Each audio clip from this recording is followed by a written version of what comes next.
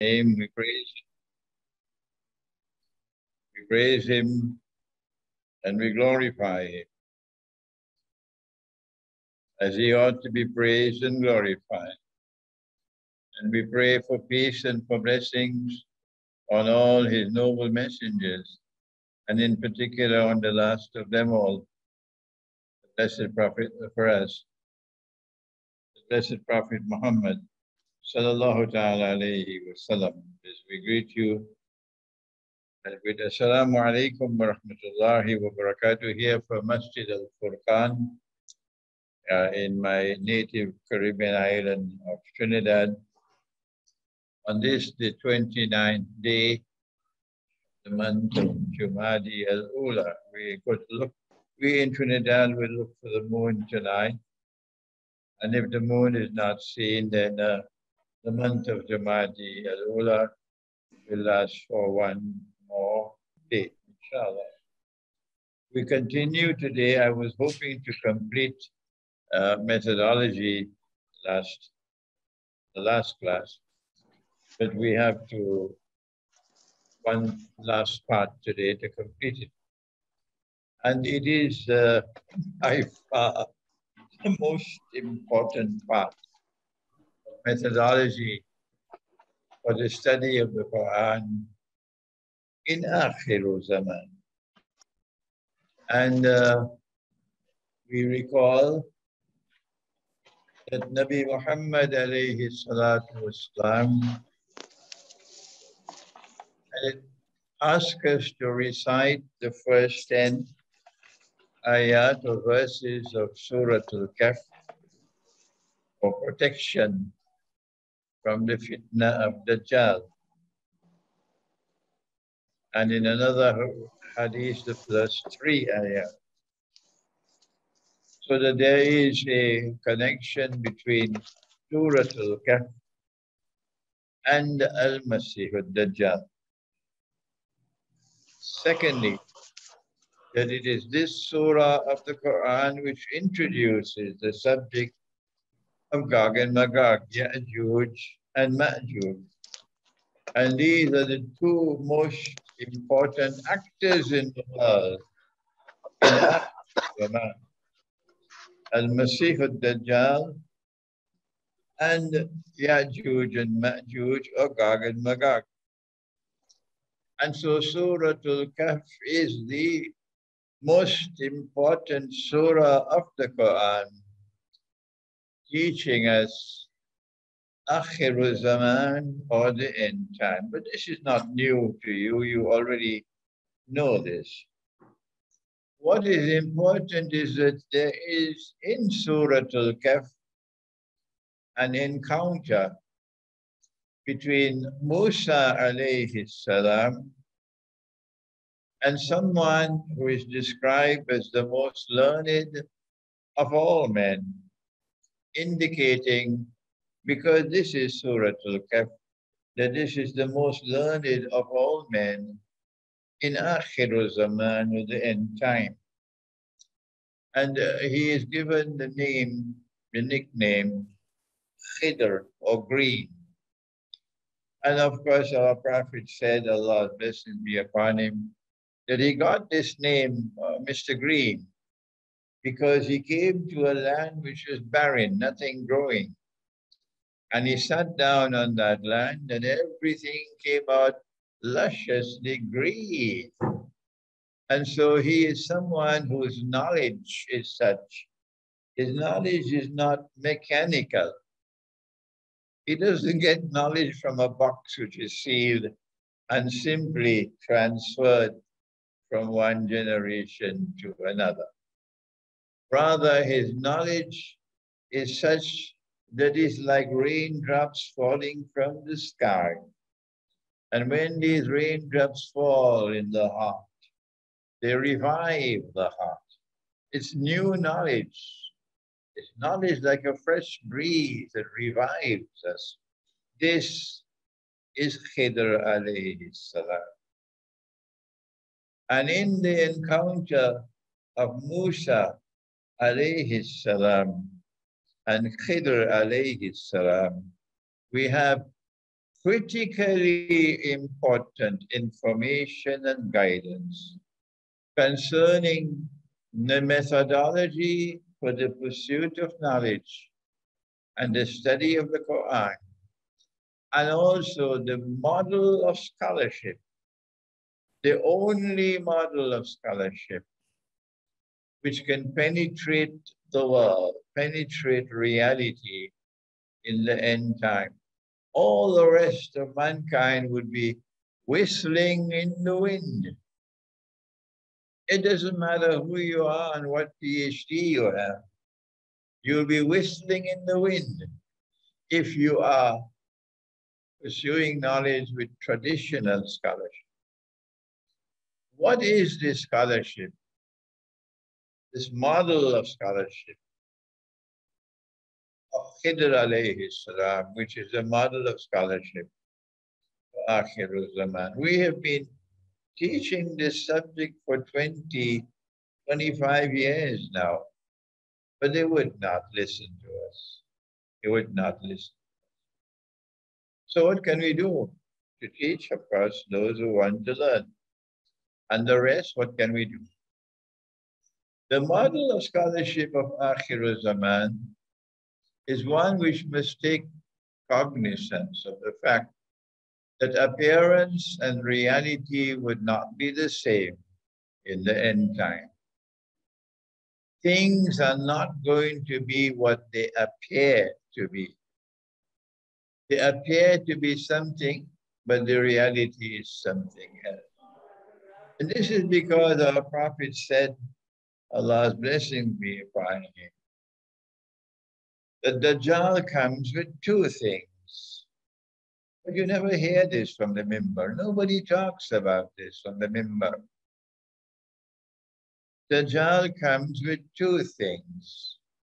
He comes with a river and with a fire. But his river is a fire, and his fire is the cool waters of a river, said our Prophet. Allah's blessing be upon him. Whoever falls in his river will have his load of sins increased. And whoever falls in his fire would have his load of sins decreased, indicating that Dajjal will take the road to hell and make it look like the road to heaven. He's doing that every night on television. And Dajjal will take the road to heaven and make it look like the road to hell. And one of the most important instruments he has for taking the road to heaven and making it look like the road to hell is the weapon of riba. Through riba, he causes a people to become so poor and destitute they are embraced by a new slavery. We don't have the scholars anymore who are able to penetrate this subject. That riba is bringing a new slavery, destitution to the world. But if you had a man like Malcolm X, he never went to Al-Azhar University.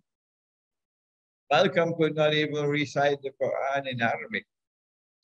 And yet one Malcolm is worth 1,000 graduates of Al-Azhar University because Malcolm had insight.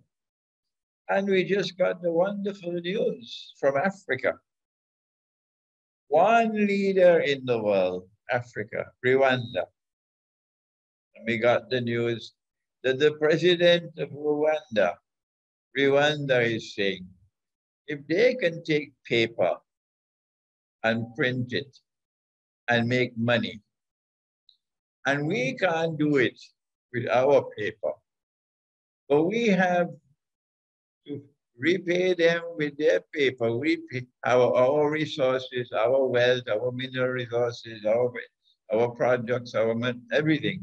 We will become eventually poor and destitute. They will become rich. because they're getting everything free.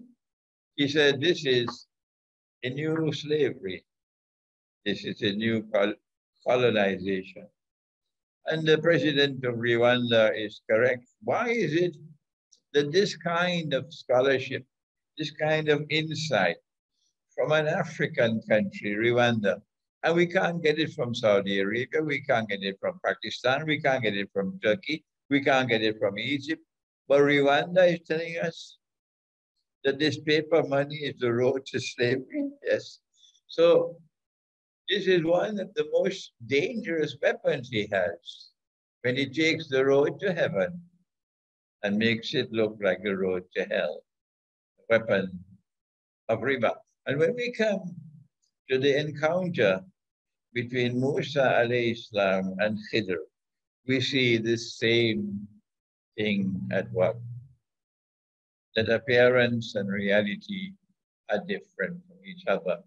And conventional scholarship cannot penetrate the reality of things.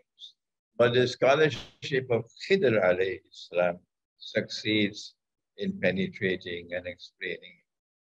And this is our predicament today, that our world of Islamic scholarship, why they have knowledge that is inside of the box.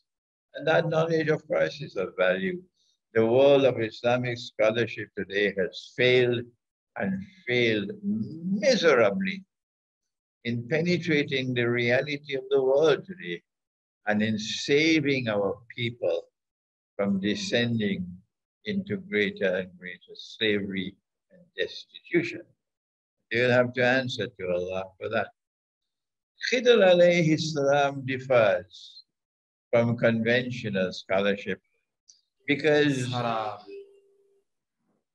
Allah says that he gets knowledge directly from Allah. Number one. وَعَلَّمْنَاهُ مِنْ لَدُنَّا عِلْمًا بَعْدَ أَعُوذُ بِاللَّهِ مِنَ الشَّيْطَانِ الرَّجِيمِ وَعَلَّمْنَاهُ مِنْ لَدُنَّا عِلْمًا. And we gave him knowledge directly from ourselves. And secondly, that the hallmark of his personality is constant kindness. He's constantly kind. آتَيْنَاهُ رَحْمَةً مِنْ عِنْدِنَا. Rahmah is kindness. And then Surah Al-Kahf tells us that you will find this most learned of all men, the man who is the model of scholarship in Akhir Zaman. Where will you find him? You will find him at a place called Majma'ul Bahrain, the place where the two oceans meet. And this is not the Atlantic Ocean and the Pacific Ocean. No. This is an ayah mutashabiha, or a verse which has to be interpreted. And the famous commentator of the Qur'an, Imam al-Baydawi, he gave the interpretation. He says, this is ilmul zahir and ilmul batin. This is external knowledge and internal knowledge. So the world of the location of Majma'ul Bahrain is the place where the ocean of externally acquired knowledge and the ocean of internally received knowledge, these two oceans come together and are harmoniously integrated into a whole. It is that scholarship you need to be able to penetrate the ayat mutashabihat of the Quran and to be able to recognize what is the Quran teaching us about Akhir Zaman.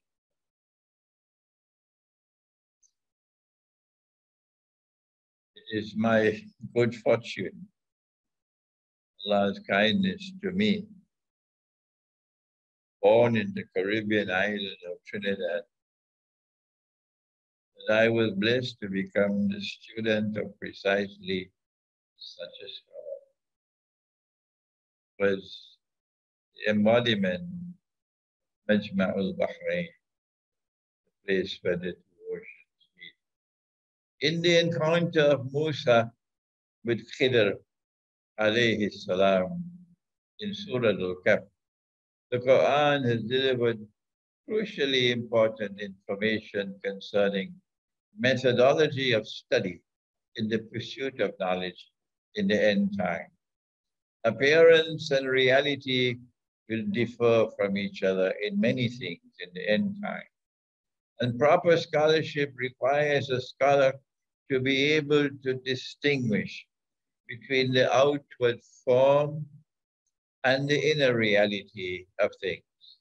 This also includes being able to recognize ayat mutashabihat and to interpret them.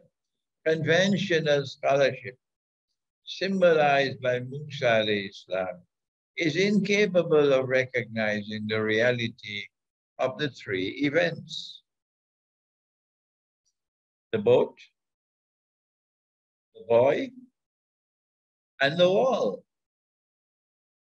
But the scholarship of Khidr alayhi salam, which is empowered with knowledge received internally from Allah Most High, successfully interprets all three events. The surah informed us that Khidr can be found at Majma'ul Bahrain, the place where the two oceans meet. And as we said before, the two oceans are the ocean of knowledge externally acquired and the ocean of knowledge internally received. These two oceans of knowledge have to be harmoniously integrated to make an organic whole. This is the only model of scholarship which can penetrate and understand the reality of the world in the end time. Now, how can you acquire knowledge or receive knowledge internally? Answer: internal knowledge comes to the heart. And if the heart is without any nur, the heart cannot receive knowledge. So only when the heart has nur means light, the heart receives knowledge. So how do we get nur or light in the heart? Answer: Yahdillahu li nurihi man yasha. Allah gives His nur to whomsoever Allah chooses to give. So Allah will check the heart and to see whether this heart has sincerity in it, whether this heart has purity in it, whether this heart has kindness in it, and most important, whether this heart has faith in it. There are those who say, no, I can't stand up for the truth. They're going to say I'm a terrorist. No, I can't speak like that. My business will collapse. No, if I speak like that, they're going to put my name on a no-fly list. No, if I speak like this, I might lose my job. I won't get a promotion. Do you think Malcolm X would speak in that stupid way? No. Malcolm would stand up for the truth regardless of the price he had to pay. That's why we honor Malcolm so much, and we don't have the same honor to give to these scholars who have graduated and yet have no backbone. So Allah will look at the heart. وَعَلَمُوا أَنَّ اللَّهَ يَحُولُ بَيْنَ الْمَرْءِ وَقَلْبِهِ. Be conscious of the fact that Allah hovers between a man and his heart. Allah is looking at the heart. He doesn't look at your beard. He doesn't look at your clothes. He looks at your heart. And if the heart has sincerity, it has kindness, it has faith in truth, then Allah can choose to give nur to that heart. And only when there is nur in that heart, well, will you have something called basar. Basar is insight, to be able to see what others cannot see. Like, for example, let's pause for a moment to look at what is happening around us in the world today. That, eschatology is that branch of knowledge which studies the end time. And we know that the most important event still remaining to occur in history is the return of the true Messiah, Jesus, the Son of the Virgin Mary. Allah's blessing be upon them both. And we know that when Jesus returns, he's coming back to rule the world, not just downtown Chicago. And we know that when he comes back, he will rule the world from Jerusalem. Everybody knows this. Everybody knows. But our Prophet also said, alayhi salatu wasalam, that before Jesus returns, there's someone who has been created by Allah and who wants to impersonate him. And he is known as Al-Masih. So he wants to rule the world as well. And he wants to rule the world from Jerusalem. And as we mentioned in the previous class, Allah says in Surah Al-Mursalat, He gave us the warning, Intaliku ila zillin zi salasti shu'ab. Proceed now to a shadow which will unfold in three parts. And we said that that shadow is Dajjal. And the three parts is the trademark of Dajjal. That everything connected with him unfolds in three parts. And we came to the conclusion that this is only Islamic eschatology is saying this at this time. You cannot hear this from Christian eschatology, nor from Jewish eschatology, nor Hindu, nor Buddhist eschatology, only Islamic eschatology. That this virus with which we are now being enveloped all around the world, and people are dying. This is just the first drizzle, the first light shower. We can anticipate that this virus and the vaccine have come to facilitate the job, that he'll eventually be able to rule the world from Jerusalem. We can see that. And that the first part of the shadow is giving us this light shower, this drizzle, in which only few people are dying. But we can anticipate that there are heavy showers of rain coming. When you can't have a container to keep the bodies, there'll be so many people dying. The governments will not allow you to have Salatul Janazah, will not allow you to bury. No, it'll be too many people dying. They might even decide to burn all bodies. You can't complain because you're dead.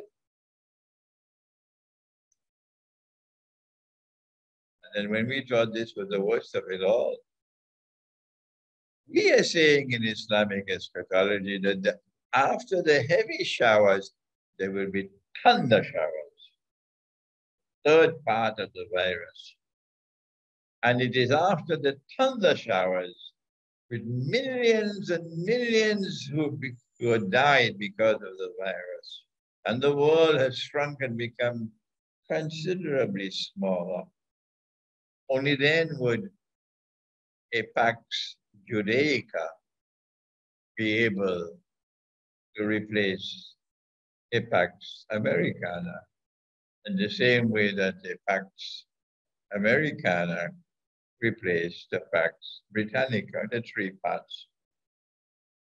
Here is an example of that insight of basar, that comes from the scholarship of Khidr alayhi salam.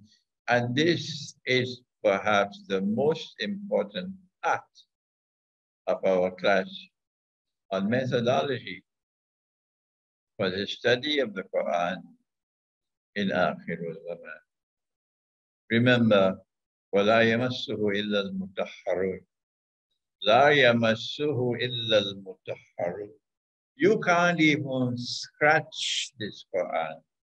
Allah is saying in Surah Al-Waqiyah, you cannot even scratch this Quran for penetrating it, for penetrating its knowledge, what it has to offer to explain the world today, unless and until you are pure, meaning the heart must be sincere in its attachment to truth. Now then, I believe, if I'm wrong, please correct me, that I've already completed this portion.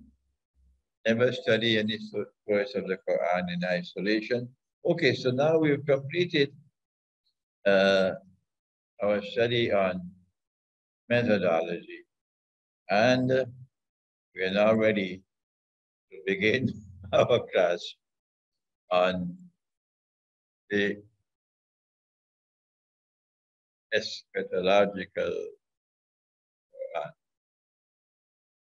We took 3 classes to prepare ourselves for the verses of the Quran which pertain to Akhirul Zaman. This is the eschatological Quran. And when we do that, Nabi Muhammad alayhi salatu wassalam has prepared us for eschatology, because his is the most powerful voice in history to prophesy that Jesus, the true Messiah, alayhi salam, will one day return to the world. This is the most important event remaining to occur in history. If this is what our prophet has said, and if the Quran says that it has come to explain all things, is it possible that the Quran can be silent on the return of Nabi Isa alayhi salam? Remember that ayat mutashabihat are verses which have to be interpreted in order to be understood. But when you make an interpretation, no one can confirm that it is correct except Allah. So whenever you make an interpretation, you have to say, what do you have to say? Allah knows best. Allah knows best. But we need something solid in the Quran on the return of Jesus. Can the Quran be silent on this, on the return of Jesus?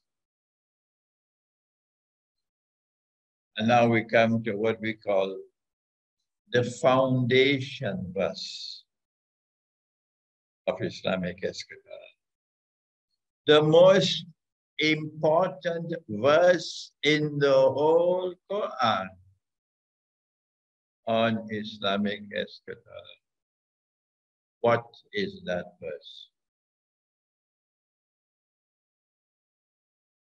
The Christian and the Jew both have the identical belief that Allah Most High would send someone known as Al-Masih, the Messiah. And he will send them to Banu Israel. He'll send him to Banu Israel, the Israelite people. And that he, the Messiah, will eventually rule the world from Jerusalem, with a rule with which history would end.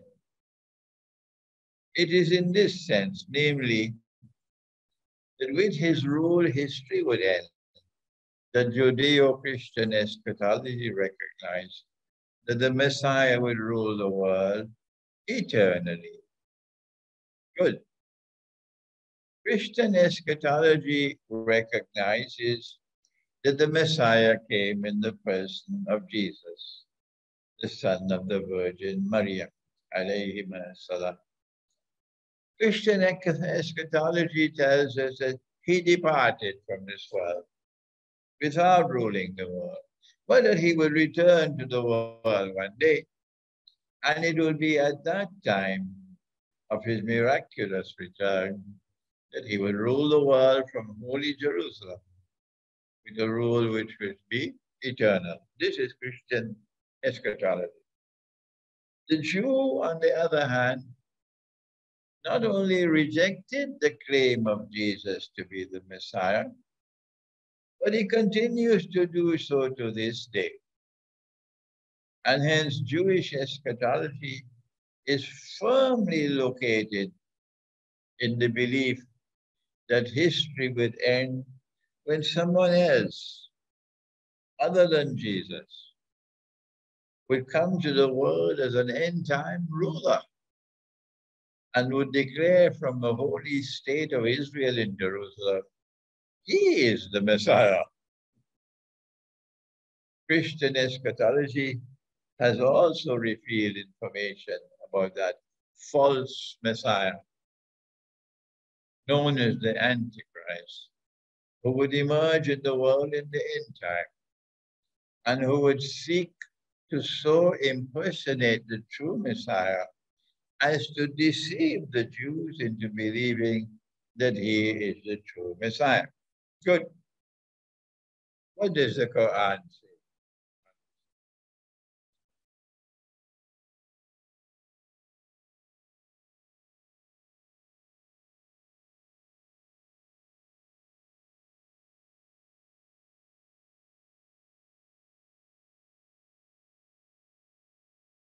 Bosnia, they don't drink Nescafe.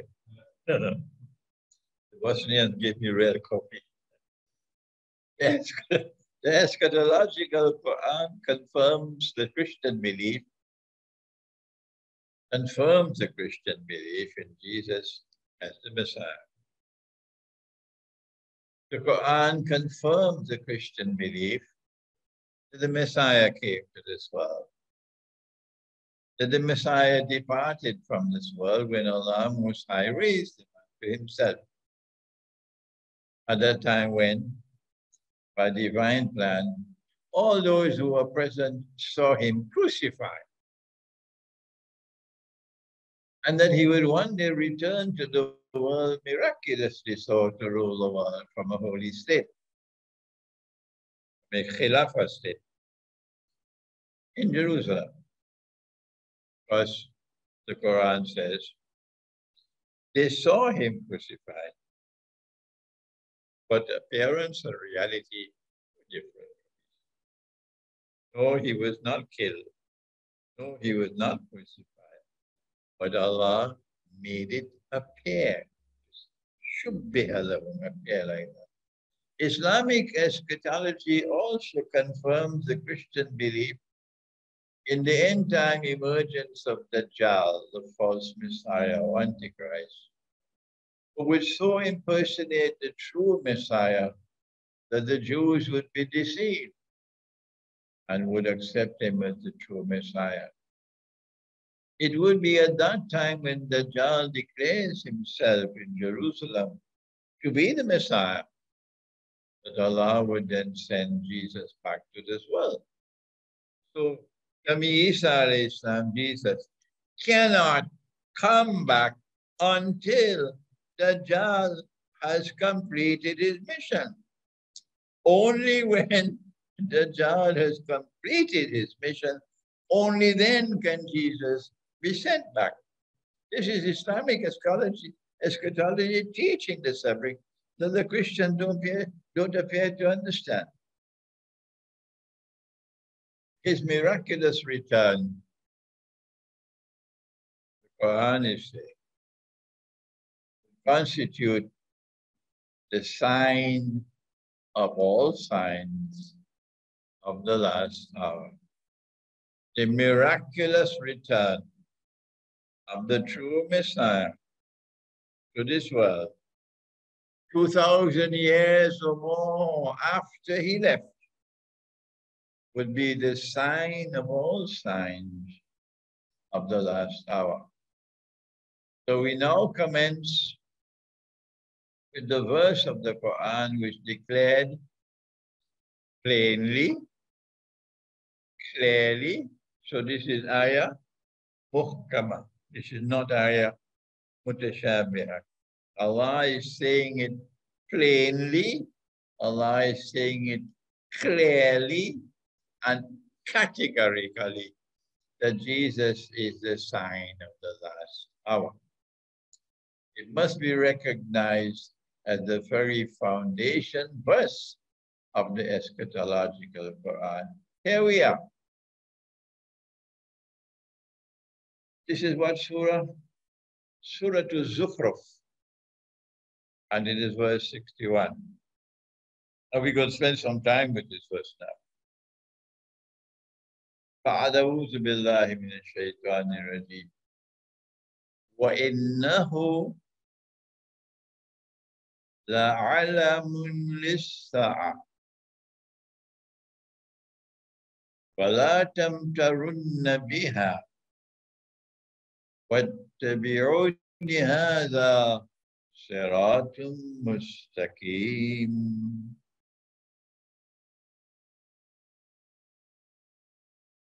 Let's get the explanation. Behold, surely, he is a pronoun he, or it could be it. And we say that he stands for Jesus, but we have to prove it.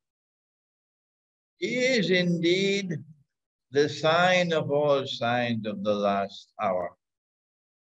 And have no doubt whatsoever about it. Rather follow what this Quran has declared. This is the straight way.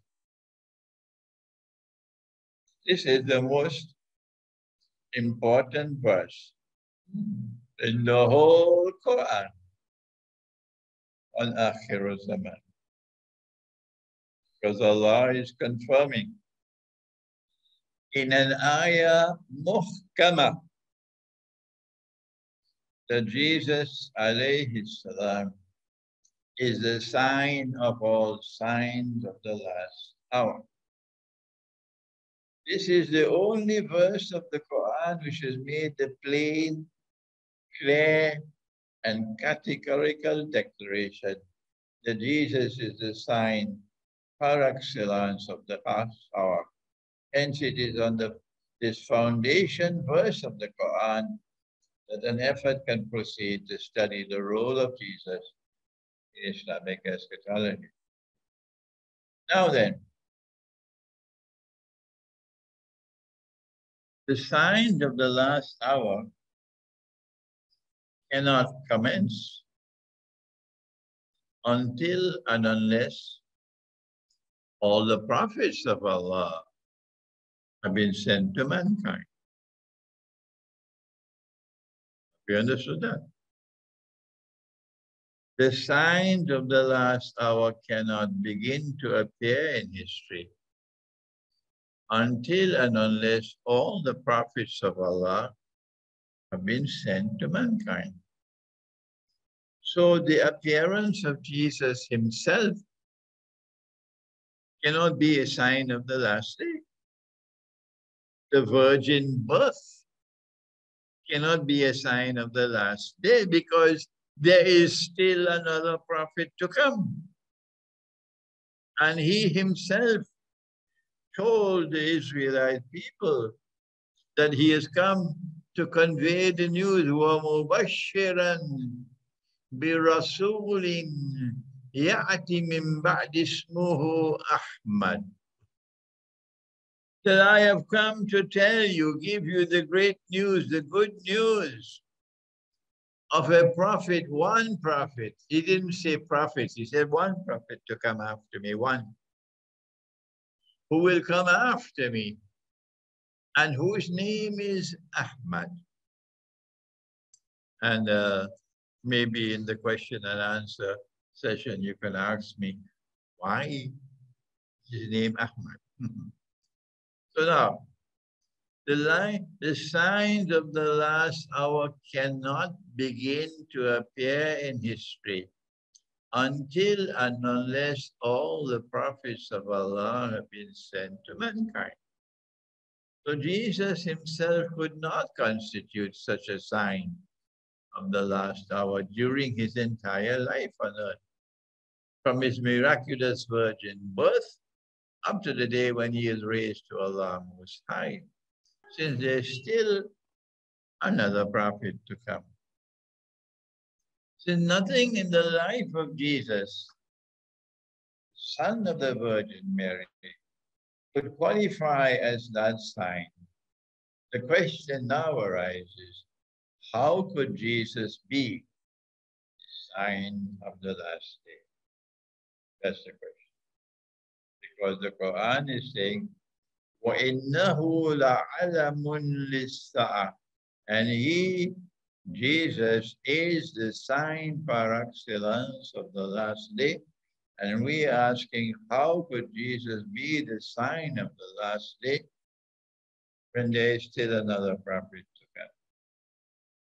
The answer has to be Tafsirul Quran bil Quran, that you must seek to explain the Quran with the Quran before you go jumping into a taxi, speeding down the road to find some interpretation. No, first let the Quran explain the Quran. It is only when the Quran does not explain the Quran, only then, and not before, do you have the freedom now to seek to interpret the Quran. Let me repeat that. I hope you're listening to me even if you're in Kashmir. It is only when the Quran does not explain the Quran that you now would have the freedom to seek to interpret a verse of the Quran. You cannot do it before you attempt to use the Quran to explain the Quran.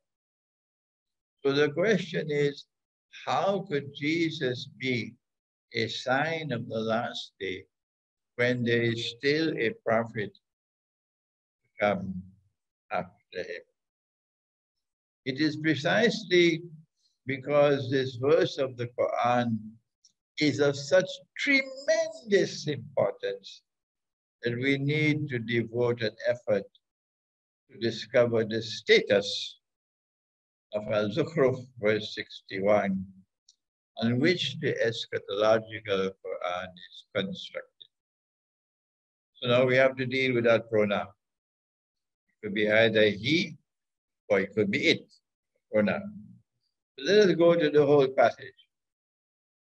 While the Quran has provided ample evidence of the miraculous return of the Messiah to this world, none of that evidence is stated plainly, clearly, and categorically.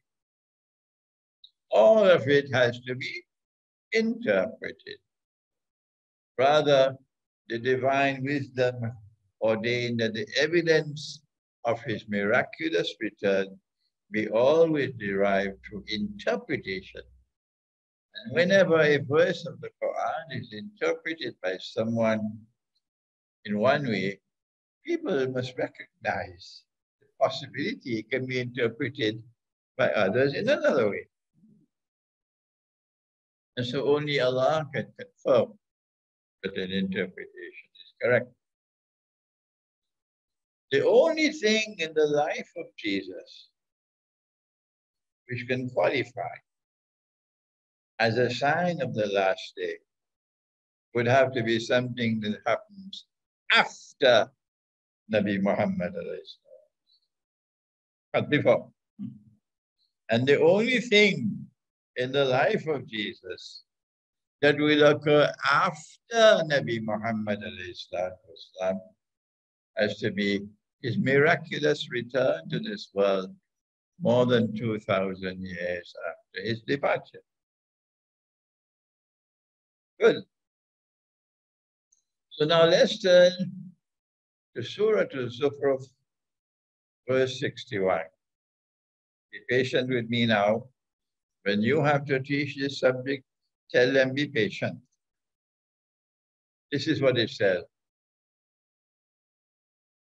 And behold, surely he or it is indeed a sign of the last hour. It was easy to recognize by reference to context of the previous verses that the pronoun he referred to Jesus.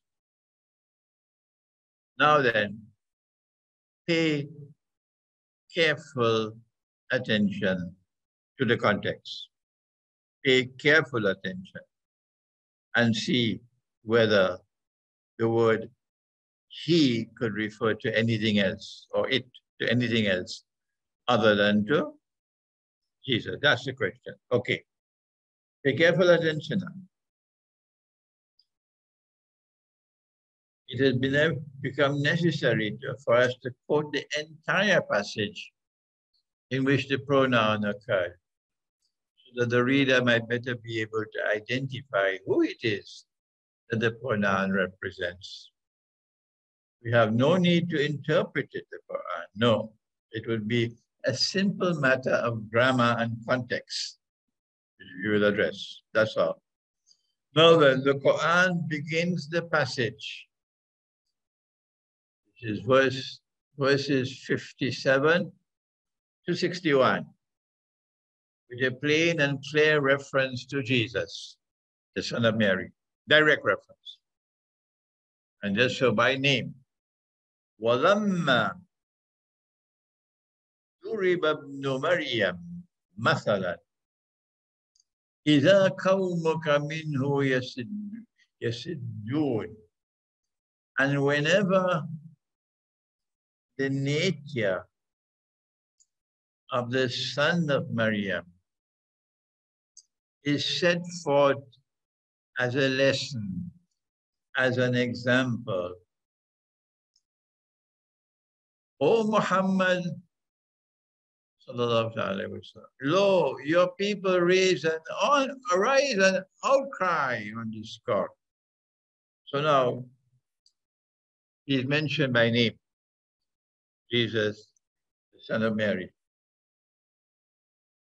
Next verse. Readers should carefully note that when the Quran used the word he in the next verse below, it referred to Jesus. We go to the next verse now. وَقَالُوا آلِهَتُنَا خَيْرٌ أَمْ مَنْ هُوَ وَقَالُوا آلِهَتُنَا خَيْرٌ أَمْ هُوَ مَا ضَرَبُوهُ لَكَ إِلَّا جَدَلًا بَلْ هُمْ قَوْمٌ خَصِمُونَ. And they ask, which is better, our deities or him? The gods which we worship or him, Jesus? But it is only in the spirit of dispute that they put this comparison before you. Here they are a contentious folk. In the next verse, the pronoun he again clearly referred to Jesus, alayhi salam. In huwa illa abdun an'amna alayhi wa ja'alnahu masalan li bani Israel. In huwa illa abd. He, meaning Jesus, is nothing more than a servant. An'amnahu, an'amna, we bestowed on him our grace. وَجَعَلْنَاهُ مَثَلًا لِبَنِي إِسْرَائِيلَ. As for him, that is Jesus, he was no more than a human being, no more than a servant of ours on whom we bestowed our grace and through whom we provided evidence of truth for Israelite people. So far, Allah is speaking about Jesus in every verse, in every verse, in every verse. Again, in the next verse below, there is a reference to Jesus.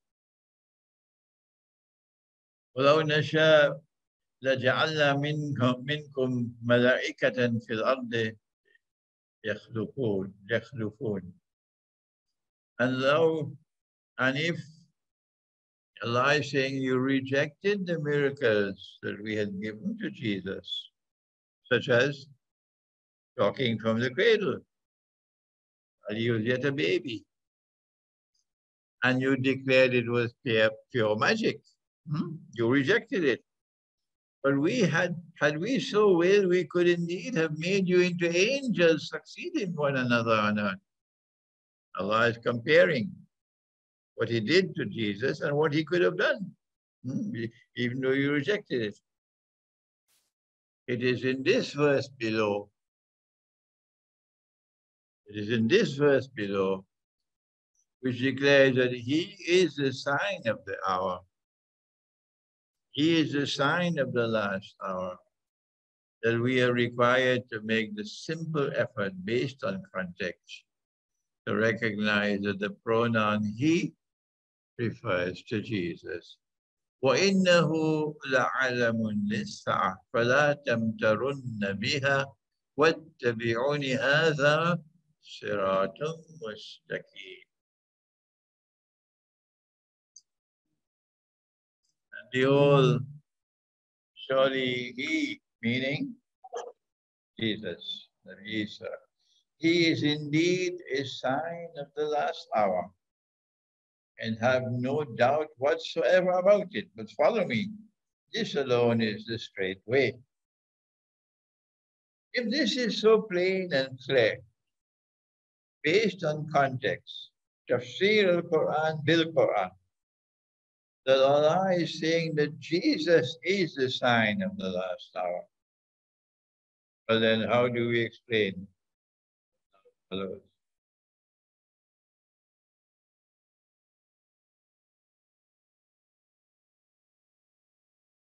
Our readers would agree, based on consistency in context, that the pronoun he in the above verse cannot but refer to Jesus. Hence, the Qur'an has declared above that Jesus is the sign of the last hour. It must therefore be a matter of considerable concern that eminent scholars of the Qur'an should conclude otherwise. Look at this. Muhammad Asad is a very eminent scholar of the Quran, of the modern age. He is given a translation and commentary of the Quran, highly respected. He was a scholar of considerable eminence. Muhammad, I had the honor of meeting him once in 1976. I was a student in Geneva, and there was a conference in London, and I wanted to give him a copy of my teacher's book, Quranic Foundations and Structure of Muslim Society. So I flew over to London from Geneva to attend the conference. And during a break in the conference, I saw him standing, and I went quickly, and I was so shy to be in the presence of a great man. I just handed the book to him and didn't bother to even stop to talk with him. I was so scared. So here's Muhammad Asad's translation of the verse. وَإِنَّهُ لَعَلَمٌ لِلسَّاعَةِ. That he, Jesus, is indeed the sign of the last hour.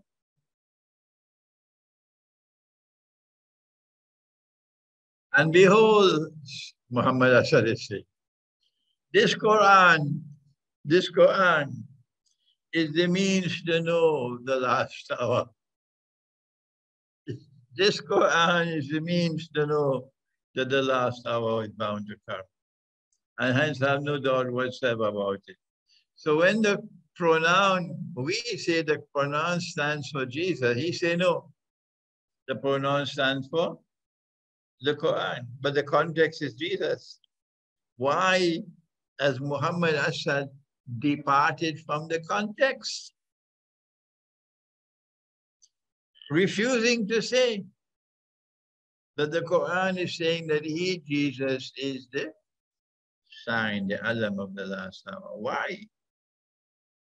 This is very strange because it's plain and straightforward to all of us. Muhammad Abdullah al-Halim, who also made a translation and commentary of the Quran, same view as Asad. He said, this Quran gives knowledge of the hour. So the pronoun he or it, for us, the he is Jesus, for them, no, it means the Quran. How did they come to this conclusion? Marmaduke Pickford, who must be credited with a very accurate attempt to translate the Quran. Although I hold the view the Quran cannot be translated. And he chose to ignore the one he and it altogether. He says, verily, there is knowledge of the hour. He didn't say he or it. So doubt not concerning it. There has to be a reason which explains why eminent scholars of the Quran will have a wrong understanding of this verse of the Quran. And we intend to locate it. These are not the only people. There are many, many, many others. Because they translate this verse differently. They even say Jesus is dead. Jesus is not returning. One of them was the Sheikh al-Azhar, the head of Al-Azhar University. And he gave a fatwa. Jesus is dead. Jesus is not returning. Eminent scholars. How can we explain it?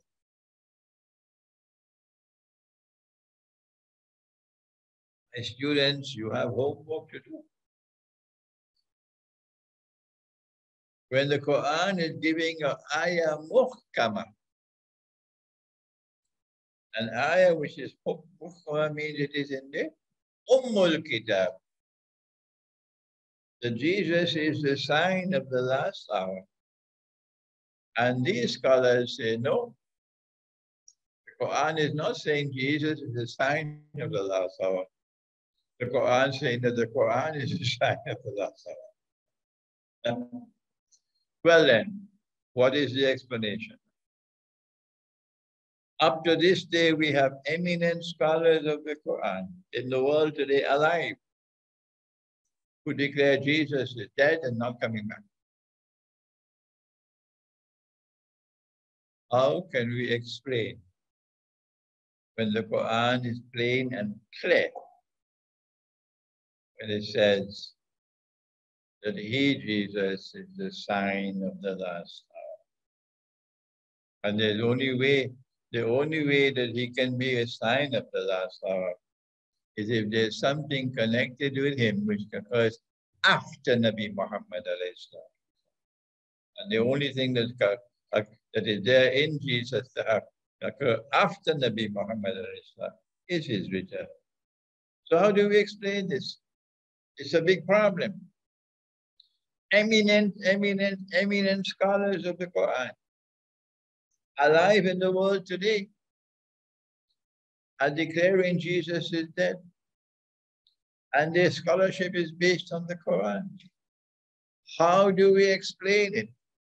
This is your homework for those who have a longing for knowledge.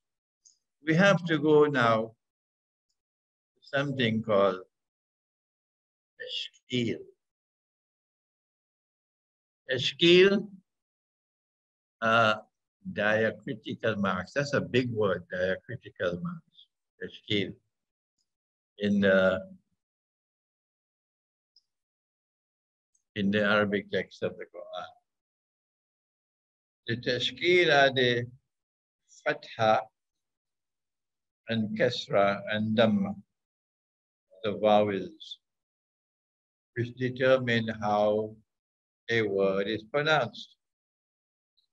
The English language doesn't have it. But in Arabic, a word can be pronounced in different ways based upon the vowels. So there were two reasons why when the Quran was revealed to Nabi Muhammad alayhi salatu and when he dictated the Quran to the scribes and they wrote it down, at that time there was no tashkil because the Arabs did not need it. The Arabs were not dependent on a written text. From the time a verse was revealed, it would be memorized. And so there were large numbers of people who were hafiz of the Quran. Muhammad ﷺ himself is hafiz of the Quran. Because they were not the people who used to read and write. So there were no tashkil in the Quran at that time, no marks, fatha, kasra, dhamma. These marks of fatha and kasra and dhamma were introduced later on for two reasons. Number one, this is the word of Allah. So you have to make sure that every word is pronounced correctly. So they put in the fatha and the kasra and the dhamma in order to ensure that we pronounce each word correctly. Why? Because if you don't put it, the same word can be pronounced two different ways. The second reason why they put it in was because large numbers of non-Arabs were becoming Muslims. They didn't speak Arabic. The people from Iran spoke Farsi. The people from India, Pakistan, and so on spoke Hindi, the Sanskrit and so on. People from Africa spoke different African languages. And so now these are a non-Arabic speaking people. And to help them to recite the Quran, to read the Quran, it was necessary to put in the tashkil. Tashkil, diacritical marks, a big word, meaning the fatha and kasra and dhamma. We must now, yes. I wish I knew when it was done. I wish I knew the names of the people who did it. But we don't have that information now.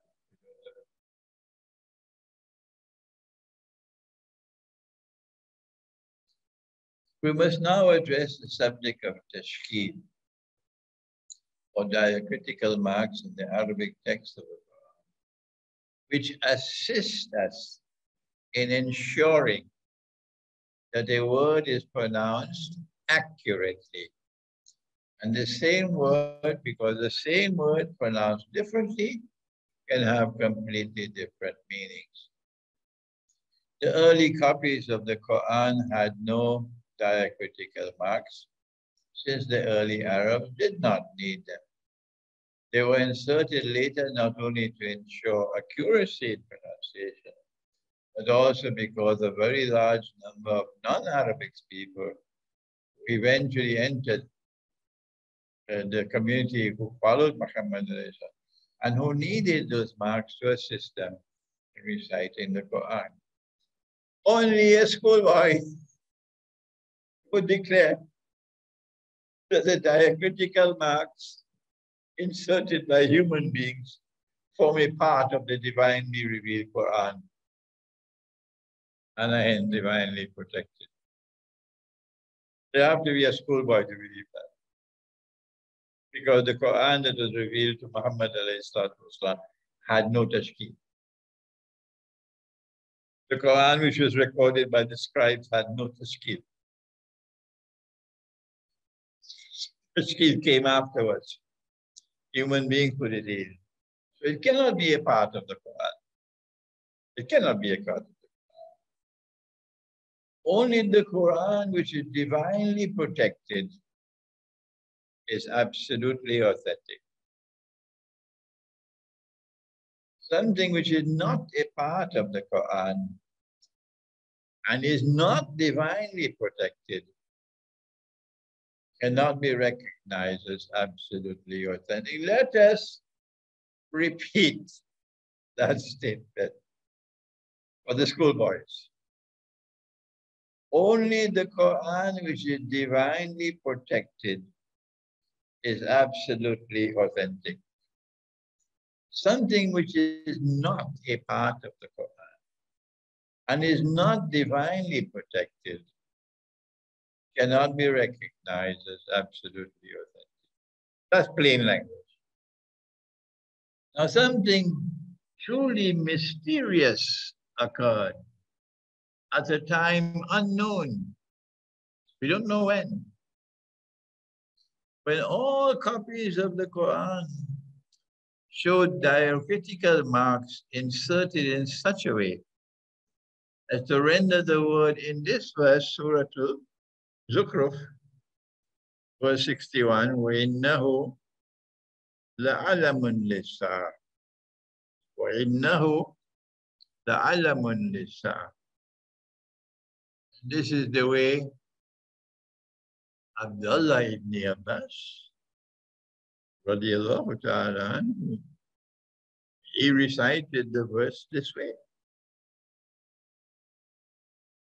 But every single copy of the Quran I have ever seen in my long life, and you, my students, could go and search as well. How do you explain that every single copy of the Quran today has given a different tashkil? Instead of the tashkil of Abdullah ibn Abbas, وَإِنَّهُ لَعَلَمٌ لِلسَّاعَةِ, that he, Jesus, is the sign of all signs of the end of the last hour. Instead of that, we have a different tashkil out. And it says, وَإِنَّهُ لَعِلْمٌ لِلسَّاعَةِ. He is the knowledge of the hour. The Arabic text can be written as either وَإِنَّهُ لَعَلَمٌ لِلسَّاعَةِ. He, Jesus, is the sign of the last hour.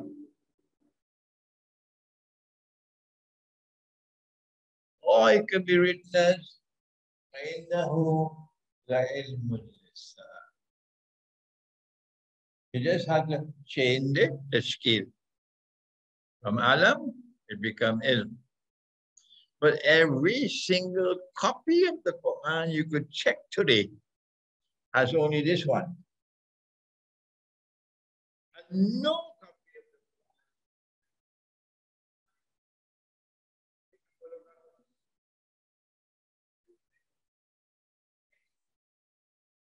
Quran which says, فَإِنَّهُ لَعَلَمٌ لِلسَّاعَةِ.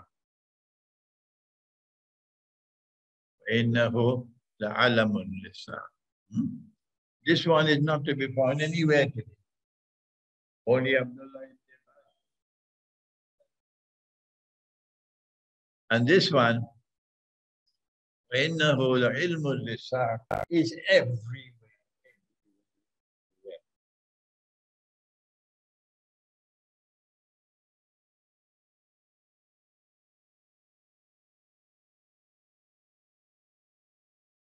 Which tashkil is correct?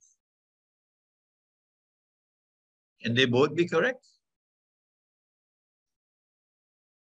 Can Allah send a Quran which is mubin, plain and clear, in which there is no contradictions?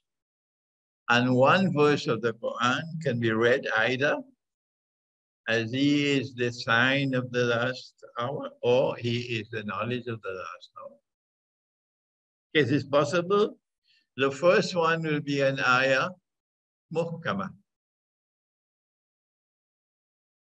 Surely he is a sign of the last hour. That is an ayah muhkama, because the Quran explains. Tafsir al-Quran bil-Quran. That he is a sign of the last hour as his return is a sign of it. So it's an ayah muhkama. But what about and he is the knowledge of the last hour. He is the knowledge of the last hour. Is this possible? Who can answer this question? Assalamu alaikum, Sheikh. Walaikum salam. Sheikh is Asif from Leicester. Yes, Asif. Allah Ta'ala says in the Quran, I don't remember the exact ayah, Allah says, no one knows the knowledge of the hour. Asif, just give me a minute and I'll give you all the verses on the subject. Just, okay. Just wait for a minute. Yeah. Okay. Who will answer this question? Is this tashkil correct? The one which is in the Quran now, the printed copies of the Quran, everywhere in the world you look, you'll find this one. وَإِنَّهُ لَعِلْمٌ لِلسَّاعَةِ. Or is it the one that Abdullah ibn Abbas used to recite? وَإِنَّهُ لَعَلَمٌ لِلسَّاعَةِ. Which one is correct? Or are they both correct? Who must answer that question? Assalamu alaikum, Sheikh. Walaikum salam. I'm Junaid from Kashmir. Yes, Junaid. Junaid, yeah, what's your question? Hello? Okay. Who can answer that question? Assalamu alaikum, Sheikh. Yes, Junaid. Yes. Hello? Assalamu alaikum, Sheikh. Walaikum salam. It's Sajid from Edinburgh. Sajid from Edinburgh. Yes, Sajid. Yes, Sheikh, I believe the answer lies in the grammar. No, I don't want you to answer us yet. All right, okay. I'm not answering. I'm just I pointing a reference to that. I will give you a chance. Okay. The question is, who can answer that question? Okay? And we declare that it is the Quran. The Quran must answer the question. We must not go elsewhere before we go to the Quran. We must turn to Tafsir al-Quran bil-Quran to answer the question. Secondly, we must also accept the absolute authority of the ayat muhkamat of the Quran for solving the problem. Once the ayat muhkamat of the Quran have spoken, everybody must be silent and submit. No one can challenge that. The ayat muhkamat of the Quran have the status of Ummul Kitab, the heart and substance of the book. And this is what Tafsir al-Quran bil-Quran gives to us on the subject of Ilmul Lisan, or knowledge of the last hour. There you are. This is what you wanted. يَسْأَلُونَكَ عَنِ السَّاعَةِ أَيَّانَ مُرْسَاهَا قُلْ إِنَّمَا عِلْمُهَا عِنْدَ رَبِّي لَا يُجَلِّيهَا لِوَقْتِهَا إِلَّا هُوَ ثقلت في السماوات والأرض لا تأتيكم إلا بغتة يسألونك كأنك حفي عنها قل إنما علمها عند الله ولكن أكثر الناس لا يعلمون. They will ask thee, O Muhammad alayhi salatu wasalam, about the last hour, the Sa'ah. When will it come to pass? Say to them, tell them the ilmus Sa'ah, the knowledge of the last hour is with Allah, my Lord God, and Him alone. The knowledge of the last hour is with Allah and with Allah alone. None but He will reveal it in His time. So it has not been given to Muhammad alayhi salatu wasalam. It has not been given to Isa alayhi salam. It has not been given to Musa alayhi salam. It is only with Allah. The knowledge of the last hour is only with Allah. Heavily will it weigh on the heavens and the earth, and it not fall upon you otherwise, except of a sudden. And they will ask thee, as if you could gain insight into this mystery by dint of persistent inquiry. Say, knowledge rest of this subject rests with Allah alone.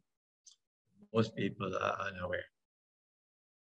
So, ilmu sa', or the knowledge of the last hour, is with Allah and Allah alone.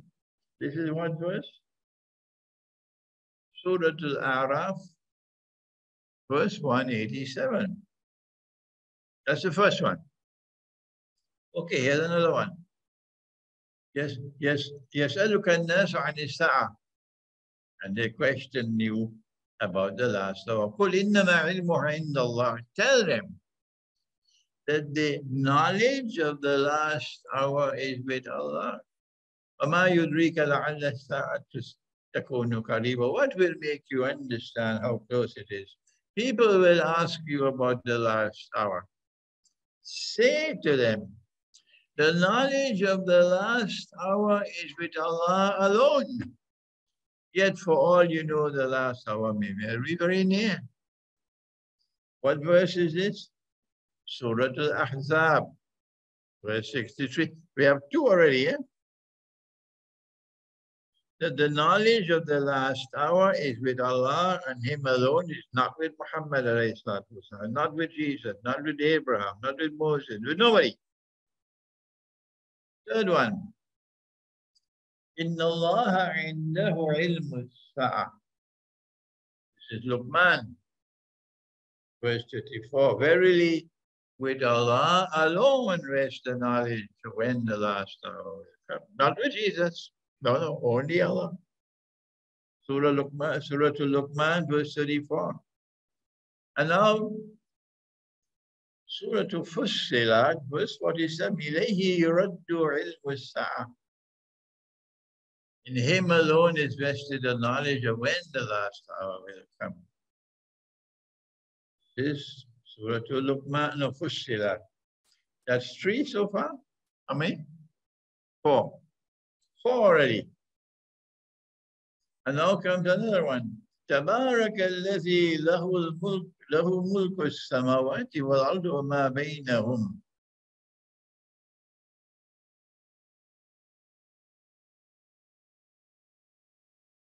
Something wrong with I don't know where they got it.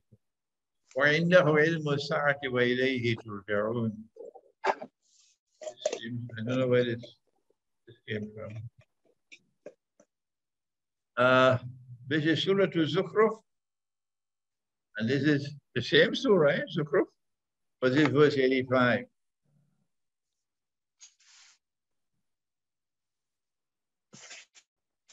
Hallowed be He unto whom the dominion of the heavens and the earth and all that is in between them belongs, and with whom the knowledge of the last hour rests, and unto whom you shall all be brought back. I gave you 5 verses of the Qur'an. That is enough. And they're all ayat muhkamat. In other words, this is Ummul Kitab, the heart of the book. And the heart of the book is saying that Jesus does not have the knowledge of the last hour, and he is not the knowledge of the last hour. The knowledge of the last hour is only with Allah. It should now be clear. It should now be quite clear that the diacritical marks inserted in the second text above, وَإِنَّهُ لَعِلْمُ الْإِسَّاعِ, which resulted in the Qur'an declaring that he, Jesus, is the knowledge of the last hour. These are invalid. Why? Because they are in conflict. 5 verses, which are ayat muhkamat of the Qur'an. And therefore, Ummul Kitab, they are in conflict. The Qur'an has declared that the knowledge of the last hour is with Allah and Allah alone. And no one can be and no one can have the knowledge of the last hour, not even Prophet Muhammad alayhi salatu wasalam. Now then, what can it possibly mean that Jesus is the knowledge of the last hour? Not only is it in conflict, the Quran, what does it mean? How can he be the knowledge of the last hour unless he has the knowledge of the last hour?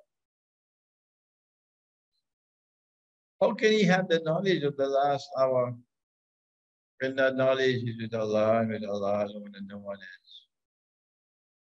If the verse is read as he is the knowledge of the last hour, it would contradict several ayat muhkamat of the Quran. The correct pronunciation of the word with different diacritical marks would result in the verse being read as he is the sign of the last hour, not he is the knowledge of the last hour. Can the declaration, now then, we now address those who say, وَإِنَّهُ لَعِلْمٌ لِلسَّاعَةِ is not an ayah muhkamah. Imam, listen carefully. Our critics will now say, no. وَإِنَّهُ لَعِلْمٌ لِلسَّاعَةِ is not an ayah muhkamah. It is an ayah mutashabihah. It has to be interpreted. And can the declaration that he is the knowledge of the hour, can this be interpreted to mean, for example, that his return would be a sign of the last hour? What is our response? Because this is how they will respond. This is precisely how they will respond. Our response is that an interpretation would transform that declaration into an ayah mutashabihah, because you are now interpreting. It's no longer plain and clear. When the Quran, with this tashkil, the Quran says that he is the knowledge of the hour, what it means is that, and now they interpret it, that his return will be the sign of the last day. That is, in this sense, he's the knowledge of the last hour. So they're interpreting. So now you've taken this verse and you made it into an ayah mutashabihah. But a verse of the Quran cannot be recognized as an ayah mutashabihah unless and until it cannot be explained by the Quran. Tafsir al-Quran bil Quran. Only then, when a verse of the Quran cannot be explained by the Quran, only then do you have the freedom now to seek to interpret. But what is this? But this declaration, he is the knowledge of the hour. This is clearly explained by the Quran to be in manifest conflict with the Quran. Hence it cannot be recognized as an ayah mutashabih. Secondly, the verse has already been recognized as an ayah muhkama with the first tashkil. وَإِنَّهُ لَعَلَمٌ لِلسَّاعَةِ is an ayah muhkama.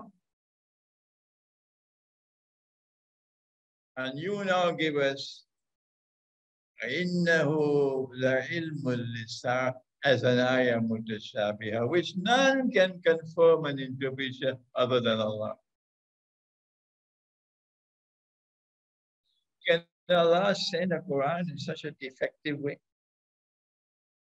that it is either an ayah muhkama or an ayah mutashabiha? Is it possible? A verse of the Quran is either an ayah muhkama or an ayah mutashabiha. It cannot be both. And when we recite it with the first tashkil of Abdullah ibn Abbas, it is clearly an ayah muhkama. So in a preference between an ayah muhkama, Abdullah ibn Abbas, and an ayah mutashabiha, because if you read it as muhkama, it is in conflict with the Quran. So now you say, no, it's an ayah mutashabiha. You abandon tafsir al-Quran, bil-Quran, and you make it an ayah mutashabiha. We say, no, that's false. Once it is an ayah muhkama, then that is what will prevail. An ayah muhkama, Jesus is a sign of the last hour, is located in Ummul Kitab. And hence it is the very heart and substance of the Kitab. Hence it is quite false for it to be also recognized as an ayah mutashabiha, whose interpretation cannot be confirmed to be correct by any other than Allah Most High. Now, we can now understand why so many eminent scholars of the Quran were misguided on this subject. My own teacher of blessed memory, Maulana Dr. Fazlur Rahman Ansari, in his Quranic Foundation and Structure of Muslim Society, he said, the return of Jesus is only a prophecy of Prophet Muhammad. He said that the return of Jesus is only a prophecy of Prophet Muhammad. Meaning, he also accepted this bogus tashkil. وَإِنَّهُ لَعِلْمٌ لِلسَّاعَةِ. And once you accept that bogus tashkil, finish. The Quran is no longer saying plainly and clearly as an ayah muhkama that Jesus will return. Now we can understand why Muhammad Asad was so misguided on this subject. Because Muhammad Asad accepted the bogus tashkil. And therefore he came to the conclusion that the Quran is not what Allah is speaking. وَإِنَّهُ لَعِلْمٌ لِلسَّاعَةِ. It's not the Quran, not Jesus is the Quran. Allah speaking about the Quran. So many eminent scholars were misguided because of this bogus tashkil. And we have no hesitation whatsoever in speaking plainly and clearly as we can, so that this is recorded in our book on Judgment Day. that this tashkil is bogus. And that the proper tashkil, the correct tashkil, the one of Abdullah ibn Abbas, that innahu la'alamun lis-sa'a, that he, Jesus, is the sign of all signs of the last hour. And whoever did this, who changed the proper tashkil and put in this new tashkil, I don't know how, he seems to be a genius, because he's able to get the bogus tashkil to be in every single copy of the Quran you could ever find in the world today.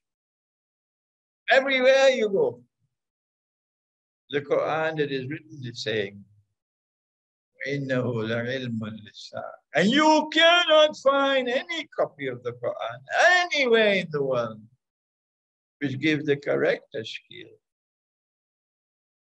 of Abdullah ibn Abbas, radiallahu ta'ala, إِنَّهُ لَعِلْمٌ لِلسَّاعَةِ. Who is going to explain this?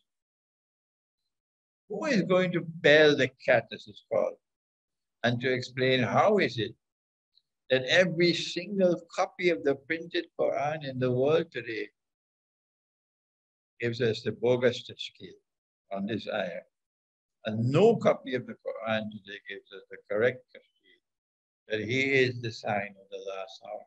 And as a consequence, so many scholars of Islam, including Sheikh al-Azhar, when my book on the eschatological Quran is published, you will find the names of a large list of scholars, even many alive today, who all declare Jesus is dead and is not returning. This completes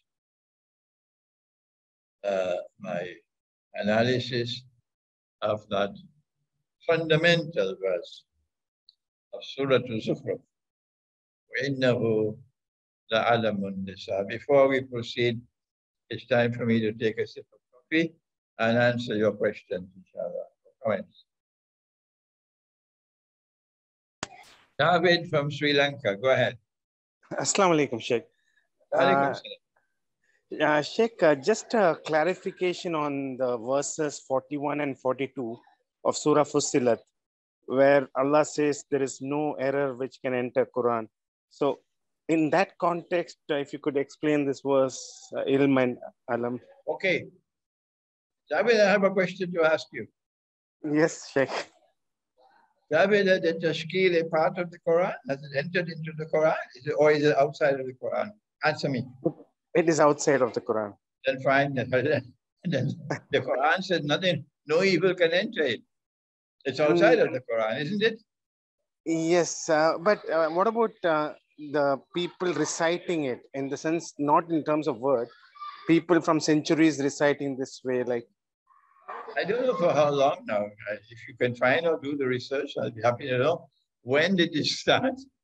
And who is now responsible? Because every single copy of the Quran, anywhere in the world today, you said you'll find only this one. How come we can't find even one with the tashkil of Abdullah ibn Abbas? How come? Who can explain that? I find this is very mysterious and worthy of great study. This is why I made it so abundantly plain and clear that I want this recorded in my book. On Judgment Day, when I stand before Allah, I want it to be recorded in my book that I have declared that this tashkil is bogus, and that the correct tashkil was innahu la'alamun lis-sa'a. They can call me whatever names they want to call me. And the Arab expression is, the dogs can keep on barking, and the caravan moves on. Next question. Jazakallah. Assalamu alaikum, Sheikh. This is Roshan from Mauritius. From Mauritius, yes. It is correct that the Quran is revealed in sound, so we do not need the kasra, dhamma, and fatha to like Rasulullah had this sound. So the Sahaba didn't need those harakat on the harf. That is correct. Now this ayah, Surah Al-Zuhruf, ayah 61, I think the answer to this question is located in that word fattabi'uni. Fattabi'uni means follow me. So which means that Isa alayhi salam is speaking in that ayah. Isa alayhi salam is saying, follow me. So the innahu, according to my understanding of Arabic, he's referring to Allah subhanahu wa ta'ala. The who refers to Allah. Allah subhanahu wa ta'ala. Because of fattabi'uni. When Isa is speaking, he's referring to Allah subhanahu wa ta'ala. So this ayah he's not connected with the ayah before it. It's like, yeah. Yes. Your view is different from ours. We spent a long, long time in teaching you, explaining to you the context. We went from this verse to the second, to the third, to the fourth, to the fifth. We don't want to go back to that, all of that again. And from that context, it was plain and clear to me. The context is Jesus. Innahu, meaning Allah is speaking about Jesus. Okay, next. Sheikh, this is Hussein from India. Hussein from India, yes, please. Sheikh, I have a question, not from this class, but another question. No. This time, I want question on this class. Yeah, we can take question afterwards. Okay. Yeah. Yes, Amir. Hello? Amir Adams? Are you there?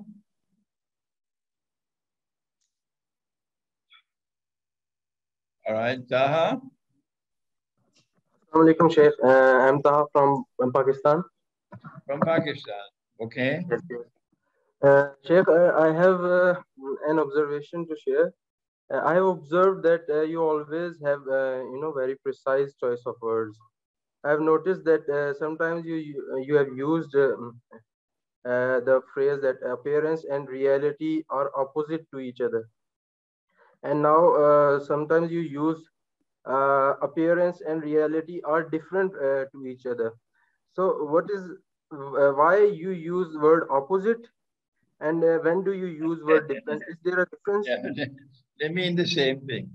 They mean the same thing. Yeah. Okay. In the context of the river and the fire, they are opposite to each other. Different from each other, but in the sense of being opposite to each other. No big problem there. Next one. Okay, thank you. Yes. Mariam? Assalamu alaikum, Sheikh. Wa alaikum salam. I'm from India, and my question is... Go ahead, Mariam from India. Yes, Sheikh. To interpret the Quran, we first attain the level of ihsan. So is there any procedure to attain the level of ihsan? Ijtihad. Ijtihad is independent reasoning, independent use of the rational faculty.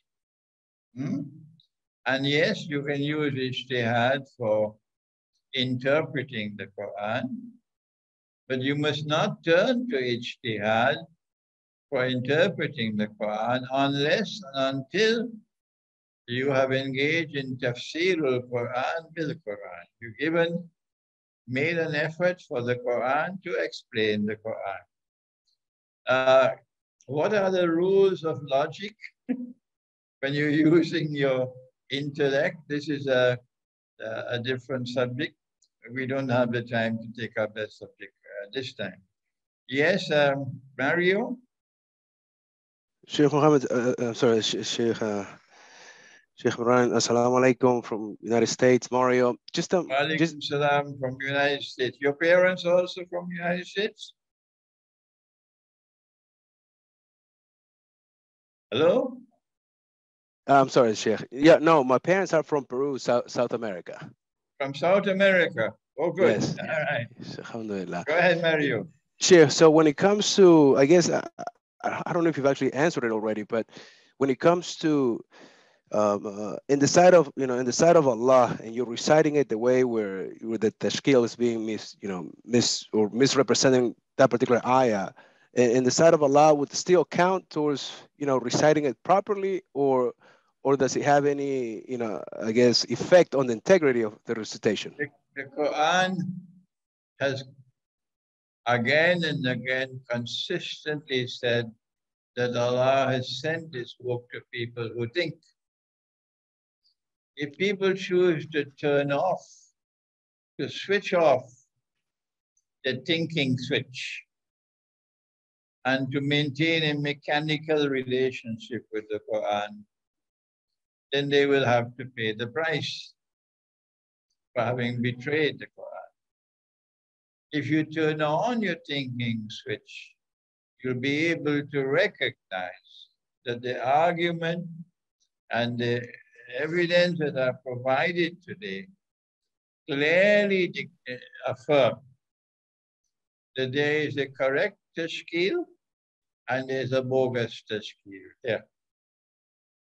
And if after I have made this presentation and you come to know of it, and you still insist on maintaining that tashkil, then you'll have to answer on Judgment Day for that. I understand, Sheikh. Thank you.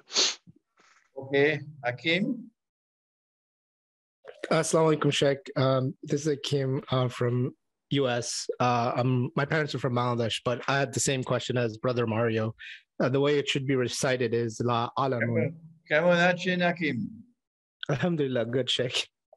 But you didn't answer me in Bengali. Hello, hello. Your parents are from Bangladesh. Yeah, I was born there as well. Yeah, you were born there. So you should be speaking some Bangla. Okay. What's your question? You have any other question? No, it's the same. So it was the same. Okay, all right. Muhammad?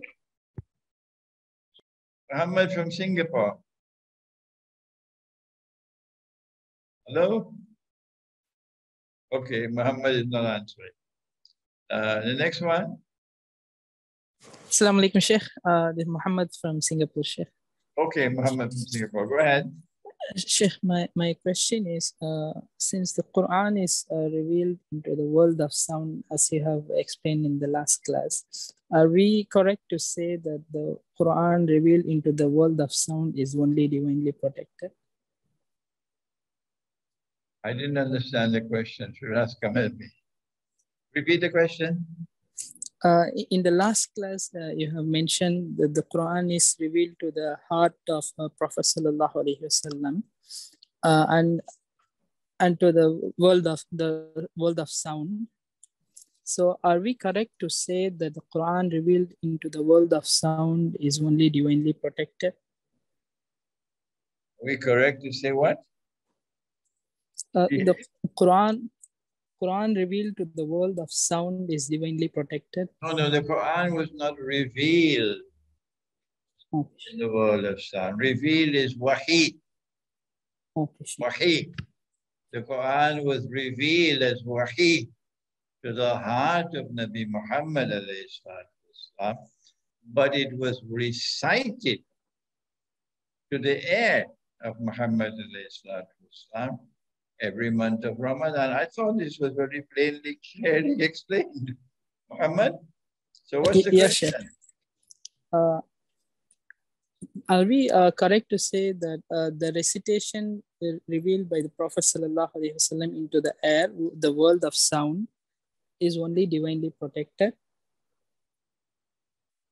I can't hear the last piece. Your voice go down. Yeah. Wait, Maulana, wait. he's Hold asking on. that. 1 second. 1 second, yeah. Is the sound divinely protected? The Quran is divinely protected, of course. The Quran which is recited is divinely protected. Yes. That is what the Quran says. The Quran is divinely protected. The Quran that is recorded by the scribes to the extent that there is no tashkil in the Quran, that is divinely protected, because the Prophet ﷺ would ask them when they recorded a revelation to recite it for him.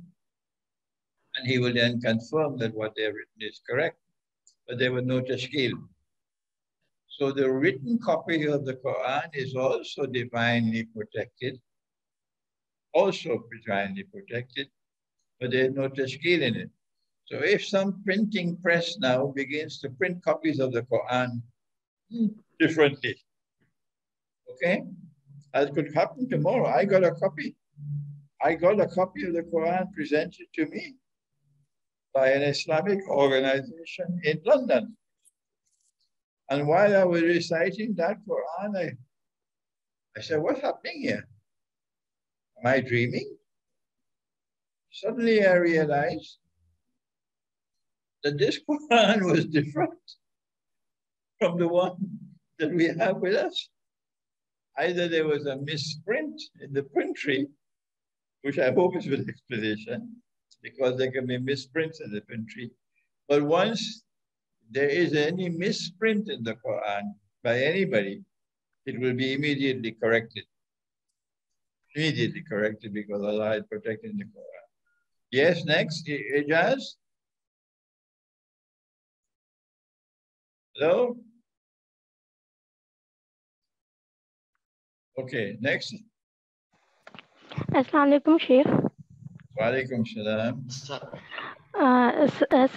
my question is not a very intelligent one, but when you were explaining Majmaul Bahrain and you told us that it is the junction where the knowledge internally received meets the knowledge which is acquired, can you please put some light on the knowledge which is externally acquired? Because Yes, there are the knowledge that is externally acquired is the knowledge that you acquire through observation. Inna fi khalqis samawati wal ard wa ikhtilafi al-layli wan nahar la ayatin li ulil albab. Surely in the nature and the constitution of the heavens and the earth, and in the phenomenon of the alternation of night and of day, there are ayat, there are signs for people who think. So this is knowledge which is acquired through observation, knowledge which is acquired through rational inquiry, knowledge which is acquired through experimentation, knowledge which is acquired through the scientific method. All of this is knowledge that is externally acquired, and it is necessary. Allah wants us to pursue knowledge externally acquired. And we have done that in our civilization. But in addition to that, this is the branch of knowledge called epistemology. That we say from the Quran that this is not the only means through which knowledge is acquired. The knowledge is acquired not only through observation and experimentation, rational inquiry, but knowledge also comes internally. That Allah blesses you with knowledge directly from Him, internal knowledge. And when these two portions of knowledge are harmoniously integrated with each other, only then can you get the model of scholarship which can read and penetrate the world accurately in Akhir Zaman. And the head of that methodology is Khidr alayhi salam. Read the first two chapters of Dr. Muhammad Iqbal's book, The Reconstruction of Religious Thought in Islam. They're very difficult chapters to read. Yes, sir, I tried. Yes, sir, I tried reading them, but I wasn't able to get it. It was really difficult. I had to read them 20 times to understand it when I was doing my master's degree in philosophy. at Karachi University. But when I studied Surah Al-Kahf of the Quran, it then became easier for me to understand what Iqbal wrote. Okay, Ijaz. Assalamu alaikum, Sheikh. Alaikum So, salam. Ijaz Ahmed from India. So, From India. Alhamdulillah, like today's class. MashaAllah, MashaAllah, we're getting so many from India. That's so good. Yes. Yeah, Alhamdulillah. Sheikh, your interpretation of today's class was very clear and it was correct as well from my understanding. So I have a question and not with respect to today's class, a general question. For example, in Surah 34 verse 14, the word means as Surah Saba verse that. Which surah? Suratul Saba 34. Suratul Saba, okay, yes. In the verse 14, the word minsa has not been used or referenced elsewhere, either in the Quran or in the Hadith. So in this case, minsa, I mean, how it's not been referenced. Yes, in Surah Saba, the same has not been. Yeah. No, yes, we do have it. We do have it in Surah Tawbah. Minsa. إنما النسيء زيادة للكفر. Nasi, system of time. إنما النسيء زيادة للكفر. The corruption of the system of time is the road that leads to endless kufr. إنما النسيء Ziyadatun lil kufr. This is which surah? Tawbah. Tawbah. So we have but in the Quran's translation, it was in most of the Quran translation they mentioned it as in the Quran to the word nasiya. I don't know, but I gave you two, and it relates to the system of time.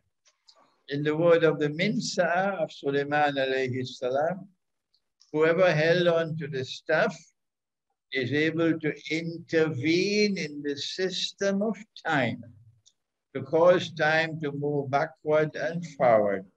So although Sulaiman alayhi salam is dead and buried, Dajjal is holding on to the staff and is able to deceive the jinn.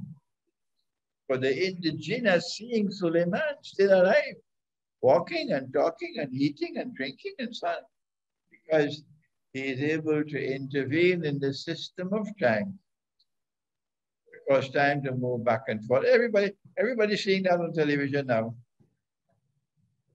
Adam?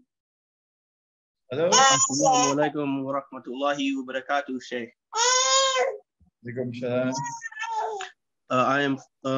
My name is Adam. I'm from Cleveland, Ohio, in the United States. And Ohio, in the United States. From Ohio. Okay. United States. I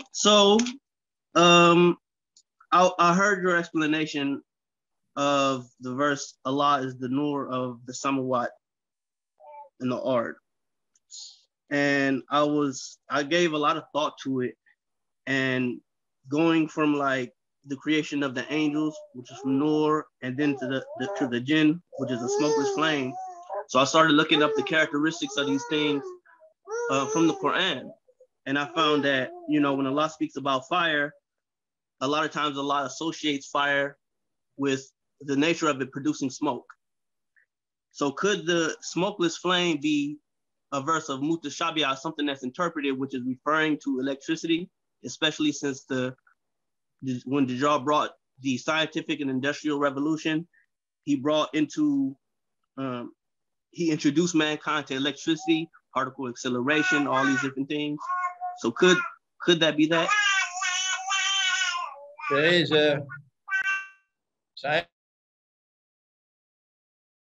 scientist I met in Islamabad, a very old man, about 80-something years of age. Went to visit him. He's a nuclear scientist. He's the one who built the Kahuta atomic plant nuclear plant in Pakistan. You need a man with the scientific expertise of that scholar to be able to comment on the question you've asked. I don't have that scientific expertise. I can't help you with that yet. I've forgotten his name now. If you send me an email, then I can get someone to give me his name and his contact. And then you can send an email to him. That man can certainly answer you. Next question. Hello?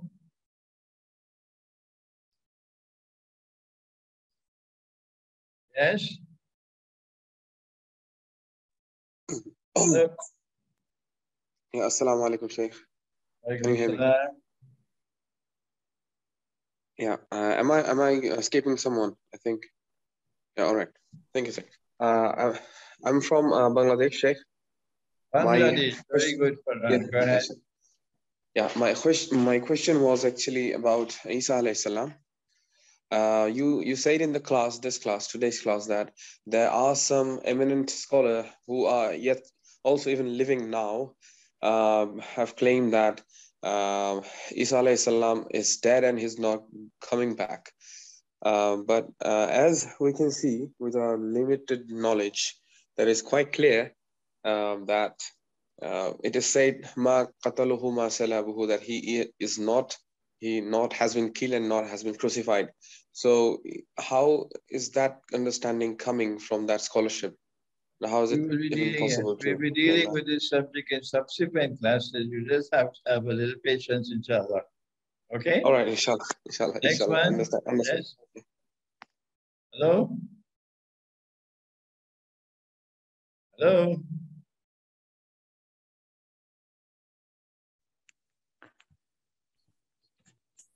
Assalamu alaikum, Sheikh. This is Tariq from Portsmouth in England. Portsmouth? Portsmouth in England, yes. Yes, I visited Portsmouth once, yes. Yeah, so my question is related to what you mentioned about earlier when Isa alayhi salam says that he gives glad tidings of min ba'dismuhu Ahmad. So I wanted your explanation on why Isa alayhi salam mentions the name Ahmad. Okay, I have in several lectures of mine and also in my books that I've written, I've answered that question. Allah says in the Qur'an, وَيُعَلِّمُهُ الْكِتَابِ, that Allah will teach Nabi Isa alayhi salam the kitab, meaning the Qur'an. So Nabi Isa alayhi salam knows that Allah has referred to Nabi Muhammad alayhi salatu wasalam in the Quran 4 times by the name Muhammad. He knows that. And yet, he does not use the name Muhammad for a prophet who is to come after him. He gives the name Ahmad. But he says that there is only one prophet to come after him. وَمُبَشِّرًا بِرَسُولٍ يَأْتِي مِنْ بَعْدِ اسْمُهُ أَحْمَدٍ.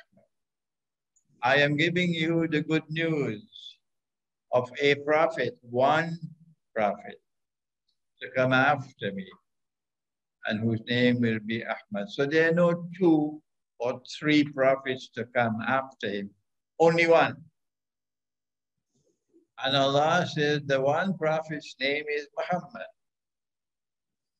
And Nabi Isa alayhi salam says that the one prophet's name is Ahmad. They are the same person. Don't bother about Mirza Ghulam Ahmad and his bogus faith. That's false. So why did Nabi Isa alayhi salam not refer to him by the name Muhammad? Why does he refer to him by the name Ahmad? This is ayah mutashabiha. The Quran, tafsir al-Quran, bil-Quran does not give you an answer. As a consequence, we now have the freedom to seek to interpret. You cannot turn to interpretation unless and until You made an attempt of tafsir al-Quran bil Quran. Good. So there is nothing in the Quran to help us to understand why he uses the name Ahmad when Allah uses the name Muhammad. We now interpret. And when we interpret, of course, no need for any boxing gloves, because only Allah can confirm that an interpretation is correct. And my interpretation, and Allah knows best, is that this is a sign of great, intense love. And when you have tremendous love for someone, you never address them by their name. You give them a special love name. In French, they call it nom de l'amour, or nom d'amour. And so, instead of saying Muhammad, he says Ahmad as a sign of his love for him. And even when Nabi Isa alayhi salam returns and comes to this world, again, he will never refer to him by the name Muhammad. He will refer to him by the name Ahmad. And when you ask him why, this, I believe, is the answer that he will give. Next question. Hello? Hello? Yes, Mujahid. Is this Mujahid from London? Yes, Assalamu alaikum, Sheikh. How are you doing? Walaikum salam. How are you, Mujahid? Alhamdulillah. Good to hear from you. My question is related to, it's not related to the topic, so if you want me to skip, I can wait until the end if you have time. Is that okay? No. Should I go ahead? Go ahead. Okay, so it's related to the chronological order of the surahs in the Quran. I wanted to ask, do you think there is a correlation between the events that are to unfold in Akhirul Zaman and the chronological order of the surahs in the Quran? I would advise you to go to my teacher's book, The Quranic Foundations and Structure of Muslim Society. In volume 1 of the book, he gives his views on the significance and the importance, the abiding importance of the chronological sequence of the revelation of the Quran, and how it is to be studied in addition to the sequence in which the verses are now arranged as surahs. Would you kindly go to that book? I believe you already have a copy. Yes, I have the copy. Inshallah, I'll check it out. So go to that book and you'll see what he has to say on the subject. Okay, next. Hello?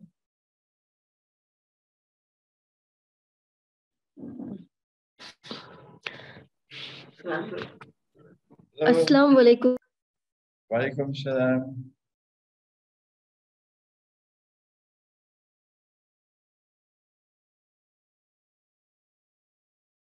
Hello? Hello? Hello, Sheikh. Assalamu alaikum wa rahmatullahi wa barakatuh. Muhammad from Morocco. Muhammad from Morocco, mashallah. How are you? Yeah, fine. Thank you. Really, it's a great honor. I follow your lectures from 2012, since 12 years now. And I find today's lesson very, very challenging.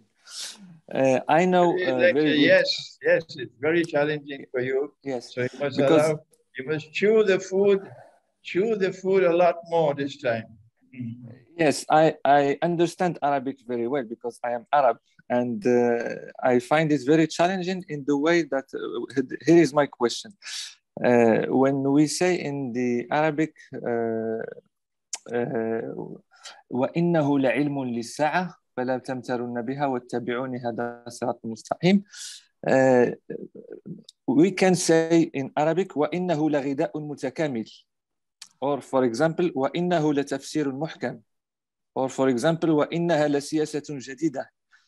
And therefore the who can refer to غذاء متكامل or تفسير محكم, and in our context we can say وإنه لعلم للساعة and the who can refer to علم للساعة.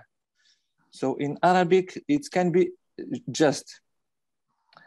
And Muhammad, yes, we spent a long time with about 6 or 7 ayat of Surah Al-Zukhruf to show very, very plainly and clearly the context in which the pronoun is occurring.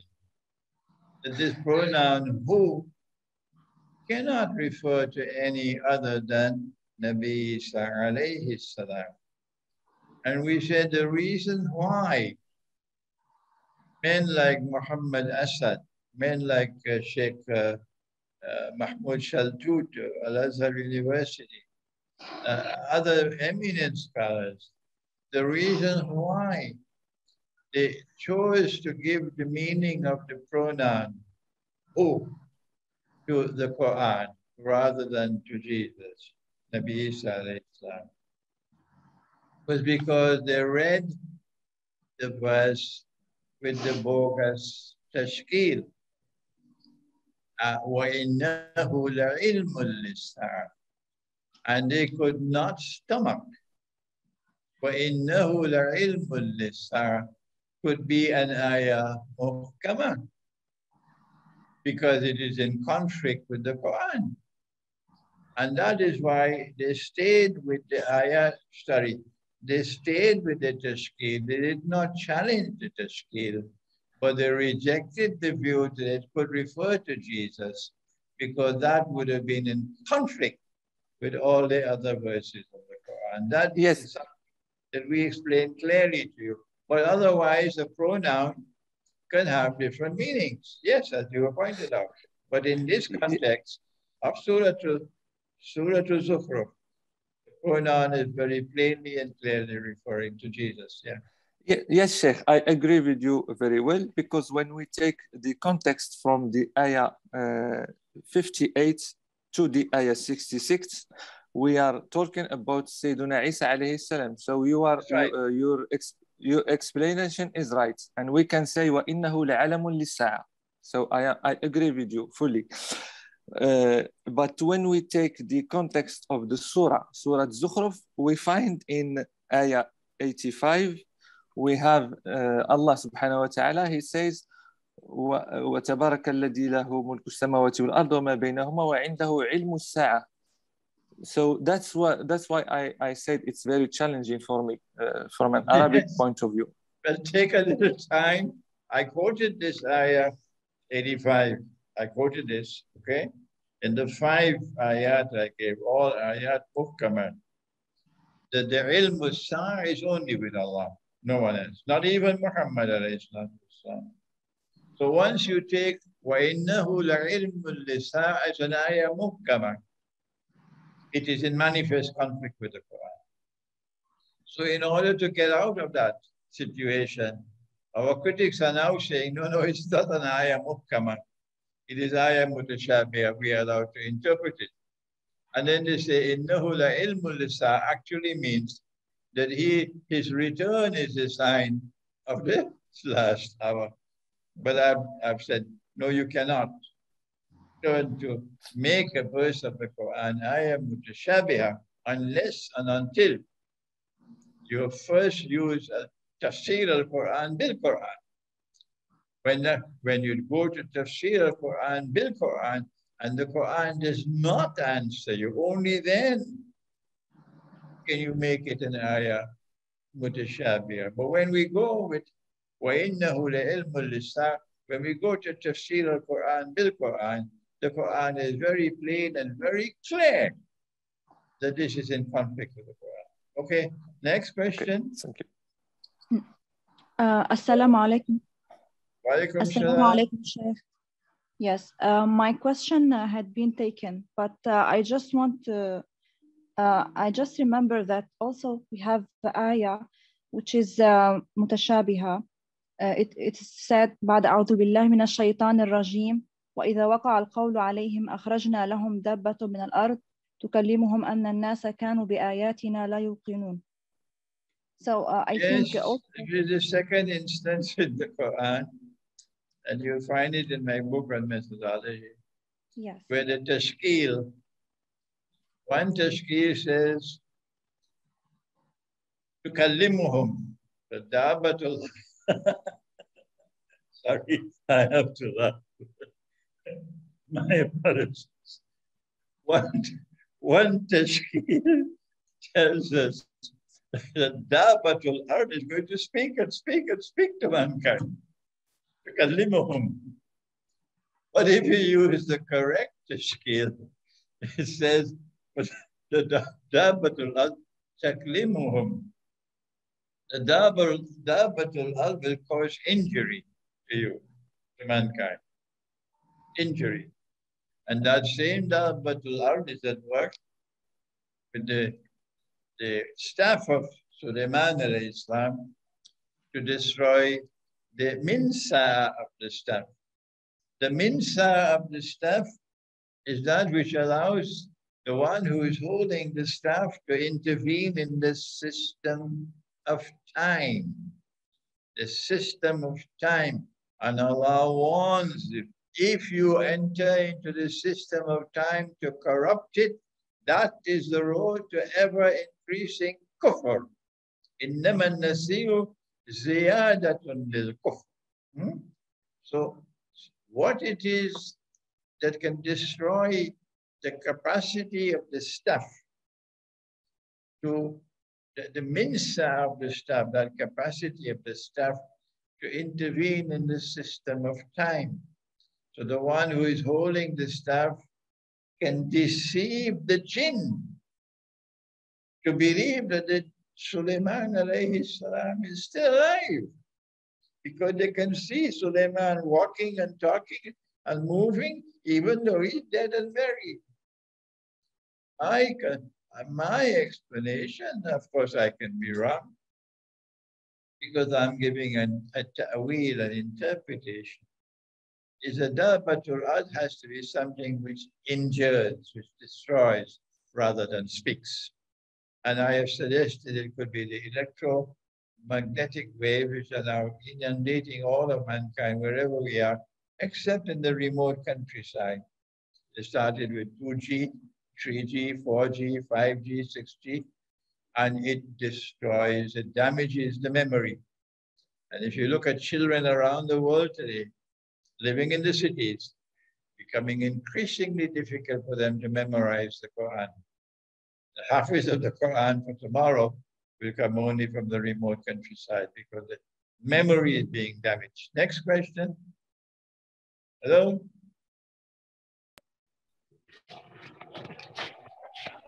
Assalamu alaikum, Sheikh.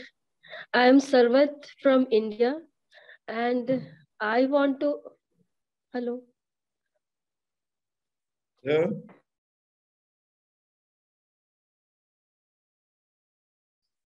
Hello? Assalamu alaikum, Sheikh. I am Junaid from Kashmir. So, Kashmir. Happy to have Kashmir. Go ahead. My question is regarding your explanation of the Ayah 61 of Surah Al-Zukhruf. A majority of scholars have translated the verse as Nabi Isa as the sign of Qiyamah, even though the word ilm has been used in the words, as you said. Now, coming to tafsir of the words, majority of the scholars have accepted that this indeed refers to Hazrat Isa as the sign. But a group of those scholars say that this refers to miraculous birth of Hazrat Isa, the miracles that he produced, like raising dead to life, etc. They say that if we accept it, that this refers to the nuzul of Nabi Isa in the end times, then the ayah after this, that is verse 62, doesn't allow that. Nabi Isa... I've already spoken on this subject earlier in this class today.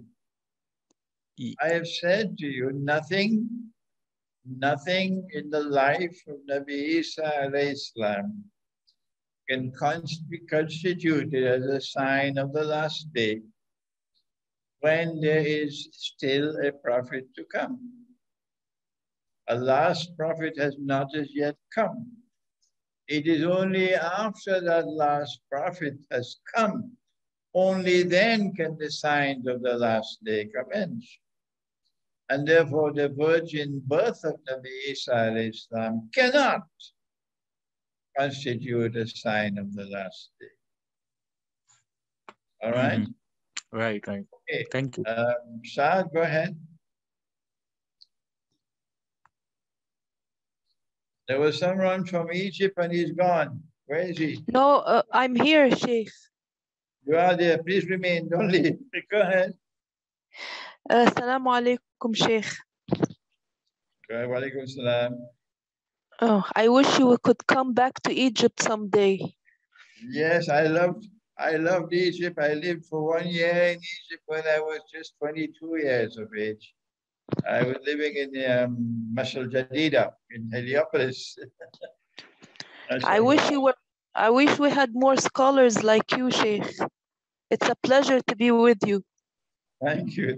Yes, I love my stay in Egypt, but now it's not possible for me to return to Egypt because, well, let me not mention it. Go ahead. Yes, I know without you having to say anything. Yeah, go ahead.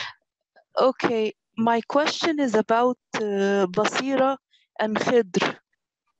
I've Basira heard and Khidr. Yes, I've heard your lectures speaking about Nur and the verses in Surah An-Nur and the explanation of all of this. So the people who do not have this Basira or Nur, this is part of the fitna of the Dajjal. I mean, the 99% of Ahl Ya'juj Ma'juj, who are they exactly? The people who don't have Basira, who don't know the reality of today's world, or who are these people exactly? First of all, I quoted the verse, يَهْدِ اللَّهُ لِنُورِهِ مَن يَشَاءُ, that Allah gives His light to whomsoever He chooses. Yes. But there's another verse in which Allah is more explicit. كَذَلِكَ فَضْلُ اللَّهِ يُؤْتِيهِ مَن يَشَاءُ. This is Allah's fadl, Allah's grace, Allah's gift. And He gives it to whomsoever He chooses. So there's no book that you can read. There's no university course that you can attend to get nur from Allah. Getting the nur from Allah requires the heart. Must be salim. إِلَّا مَنْ أَتَى اللَّهَ بِقَلْبٍ سَلِيمٍ لَا يَمَسُّهُ إِلَّا الْمُطَهَّرُونَ وَاعْلَمُوا أَنَّ اللَّهَ يَقُولُ بَيْنَ الْمَرْءِ وَقَلْبِهِ. Allah is watching the heart. If the heart is sincere, if the heart has purity in it, إِلَّا الْلَمَمْ, if the heart is adhering firmly to truth, regardless of the price you have to pay. Most of mankind today are not like that. They are like sheep and cattle. وَلَقَدْ زَرَأْنَا لِجَهَنَّمَ كَثِيرًا مِنَ الْجِنِّ وَالْإِنسِ. They have ears, but they don't hear. They have eyes, but they don't see. They have hearts, they don't understand. أُولَٰئِكَ كَالْأَنْعَامِ. These people are blind. Most people are like that today. Blind, deaf, dumb, because they lack this sincerity in their heart to stand firmly for the truth, regardless of the price they have to pay. Look at Ibrahim alayhi salam. He's just a boy. He's not yet a full-grown man. He's just a boy. And he goes into the temple and he smashes all the idols and leaves the big one there. And what they did, they built a fire and they threw him in the fire to burn him alive. This kind of courage in the heart of Ibrahim, he didn't care. This is sincerity. And the people who are truly followers of the one religion of Islam are people who have that kind of dedication in their hearts and sincerity to truth. Egypt is suffering today because there are those in Egypt who will not submit. They want to remain firmly to the truth. and may Allah make them strong. Next question. Hello, assalamu alaikum. My name is Hewat Saad from Afghanistan and speaking now from Germany. From Afghanistan, okay. My question is that there is a verse in the Quran which says that we have sent down this Quran and we are its protectors. So Allah has sent down the Quran as a sound. As you said, he naziled the Quran as a sound and not as a texture. And later on, we wrote the Quran and to delivered it to other people. So my question is that verse which says that we have delivered you the sound and we are its protectors, is that not in conflict with this ayah that today we have studied? Because we are reciting this ayah, we are standing behind the imams and they're reciting this ayah in the way which it is. So the sound that we have today is it not the same sound that Allah has sent down?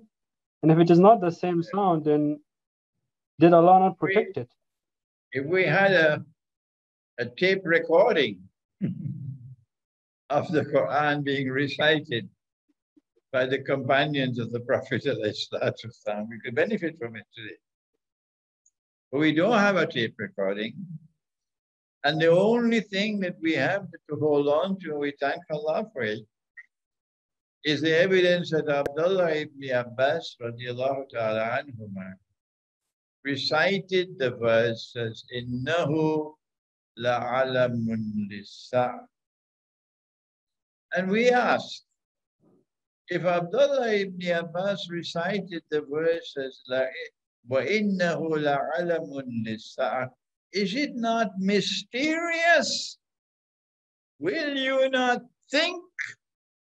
How do we explain that every single copy of the Quran, anywhere in the world you pick it up today, any copy of the Quran, all says this different tashkil.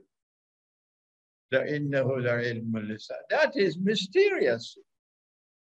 And I've given you abundant evidence today. This tashkil is not a part of the Quran. So when Allah says, is the ayah, Inna nahnu nazzalna zikr. Inna nahnu nazzalna zikr. That is three, first person plural, eh? No. Inna nahnu nazzalna zikr. Yeah, first person plural 3 times. Wa inna lahu lahafizun. We are the ones who sent down this kitab, the zikr, and we are going to protect it. And here you have the evidence that it's been protected, because what I have done in this class to point out that this bogus tashkil is there. And we must get away from this bogus tashkil and recite the Quran the correct way. We don't know who put in the tashkil, but this tashkil is not a part of the Quran. Next question. We have to take only one or two more because time is running up. There's someone from Trinidad, Riyadh, from Trinidad, who wants me to recommend a translation of the Quran in English. I use Muhammad Asad, despite the fact that Muhammad Asad has made mountains of mistakes. But never mind, she still remains. If you correct the mistakes in Muhammad Asad, is one of the best in English so far. Okay, another one. Hello? Hello? Assalamu alaikum. It's me, Muhammad Ali from Sweden. Yes, Muhammad Ali, the Yemeni from Sweden. Yes, go ahead. Yes, remember me, Sheikh. I Yes, really want to say. You came to see me in Albania. Yeah, exactly. Yeah. I just want to mention that Jazakallah khair for all you've done until today. Every day I listen to you, I get more and more knowledge, mashallah. And my question is about eschatology itself. Many asked me, and this question is every day asking this question. What is the benefit of eschatology? can you give us the benefit I of this? started the class, Muhammad, I started the class with the event in which Nabi Muhammad alayhi salatu wasalam is in the masjid with his companions. And this is after the Fathu Makkah, after the Hajj. And he returned to Makkah, Medina, and there are just 81 days left in his life. And then Allah subhanahu wa ta'ala sent Jibreel alayhi salam. And he came into the masjid in front of everybody in the form of a human being. This is the first and only time in human history, the first and the only time in human history that the angel Gabriel came as a human being before a large gathering of people. And he asked 5 questions. And the Prophet ﷺ answered them. And when we look at the 5 questions, we see that they are related to eschatology. When will the last hour come? What are the alamat as-sa'ah? And the first 3 questions are the methodology. You can't answer these questions. You cannot penetrate Akhirul Zaman unless you have first Islam. And Islam rises to Iman. And after Iman, there is al-ihsan and ta'abud Allah ka'annaka tarahu bi'ayn al-qalb. That you should be able to see Allah with the internal eye, because you can't see Him with these eyes. Lan tarani. This internal eye is basar. So in order to be able to read the world in Akhirul Zaman, you need basar. Here is the importance of eschatology in the visit of the angel Jibreel alayhi salam and in the 5 questions. Okay, thank you, Muhammad. We now we have time for one more question. Assalamu alaikum wa rahmatullahi wa barakatuh, Sheikh. I'm Naif from Saudi Arabia. You're talking from Saudi Arabia. Go ahead. Yes, sir. So I have a question from your lecture. How to understand the Zionists who use the Bible and the Torah, and also how to make our men, how to let our men get evolved, how to face the Zionists and how to make our men get more developed. Yes, I have spent my entire life. I have spent my entire life going to the Qur'an, using the Qur'an to be able to respond to what the Zionists are doing. I suggest, Naif, that you, if your English is good enough, I see you speaking English, that you can get all my books. I have about 31 books now, many of them on the Quran and the end time. We also have them, many of them in Arabic, but they're not published. We send them to you by email in Arabic. I have my student Mahir in Yemen. He is in charge of all the Arabic translations. So I suggest to you, Naif, that you read my books, you study them, and they will help you in understanding how you can use the Quran to respond to the challenges posed by the Zionists. Okay, one more question, Yasmin.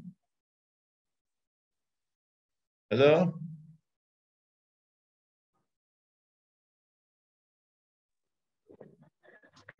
Okay, what is the tashkeel of alam? Contain the whole course of the future unfolding events. Are we allowed to fix it for one event? Naif, okay. Yes, Yasmin? Hello? Hello? Gracias. No. Okay, well, no Yasmin, so we have no answer. Until next week, inshallah. Today we have a very long question and answer session. Until next week, inshallah. Assalamu alaikum wa rahmatullahi. وعليكم السلام ورحمة الله وبركاته. وعليكم السلام. السلام عليكم. وعليكم السلام everyone. Alhamdulillah. Thank you, Sheikh. Thank you, Sheikh, very much. جزاك الله خيرا. Thank you. Thank you. Thank you. Assalamu alaikum. Thank you. Jazakallah. Assalamu alaikum.